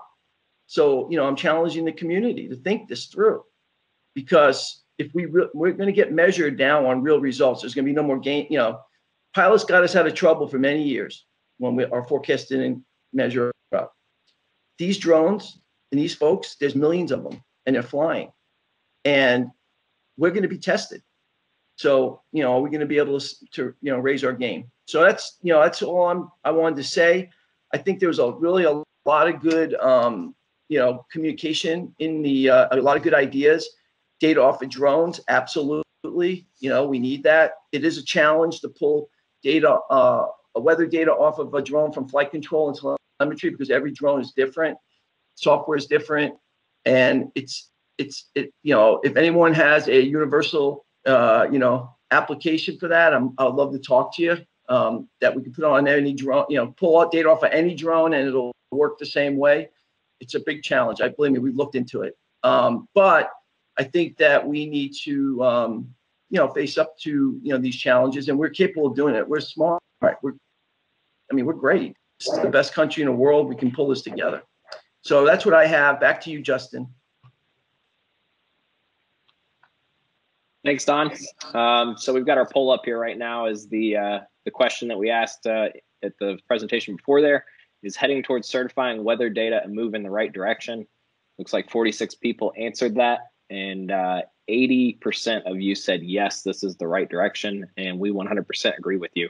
We want to move towards a direction where the process is not a year and a half long and $500,000 just to get a stamp of approval to use your data, or to use your sensor, rather, to certify your sensor. But while we want to continue with the certified sensors, we also want to supplement that and head in that direction of data certification versus instrument certification. So great, complete put together presentation there by everybody that participated. And thanks, Don, especially for really organizing and getting this whole panel together, and everybody that participated in it. And Justin, with that, I just want to say one thing. Thanks, Justin. I would love to, I really seriously would like to hear the 20% of what their concerns are. I think that if you have a concern about this, you need to come join the ASTM F38. You need to tell us what those concerns are. We want to make sure we're not missing something. You may have something that we're just not thinking about. We need to know. And if you're not telling us and presenting that into us, then how are we going to know, right? So I really want to hear about, what the concerns are in that 20%. So Justin, I just wanted to say that before we hung up. Yeah, it should be 9 people that are typing over right now in that chat room saying this is why. Yep, that's it. You did the math, Justin. I did the same thing, and I wonder how many that was. And I was doing the math in my head when I saw that number. But you're right. And folks, as you all know, we've all been doing this for a year and change now.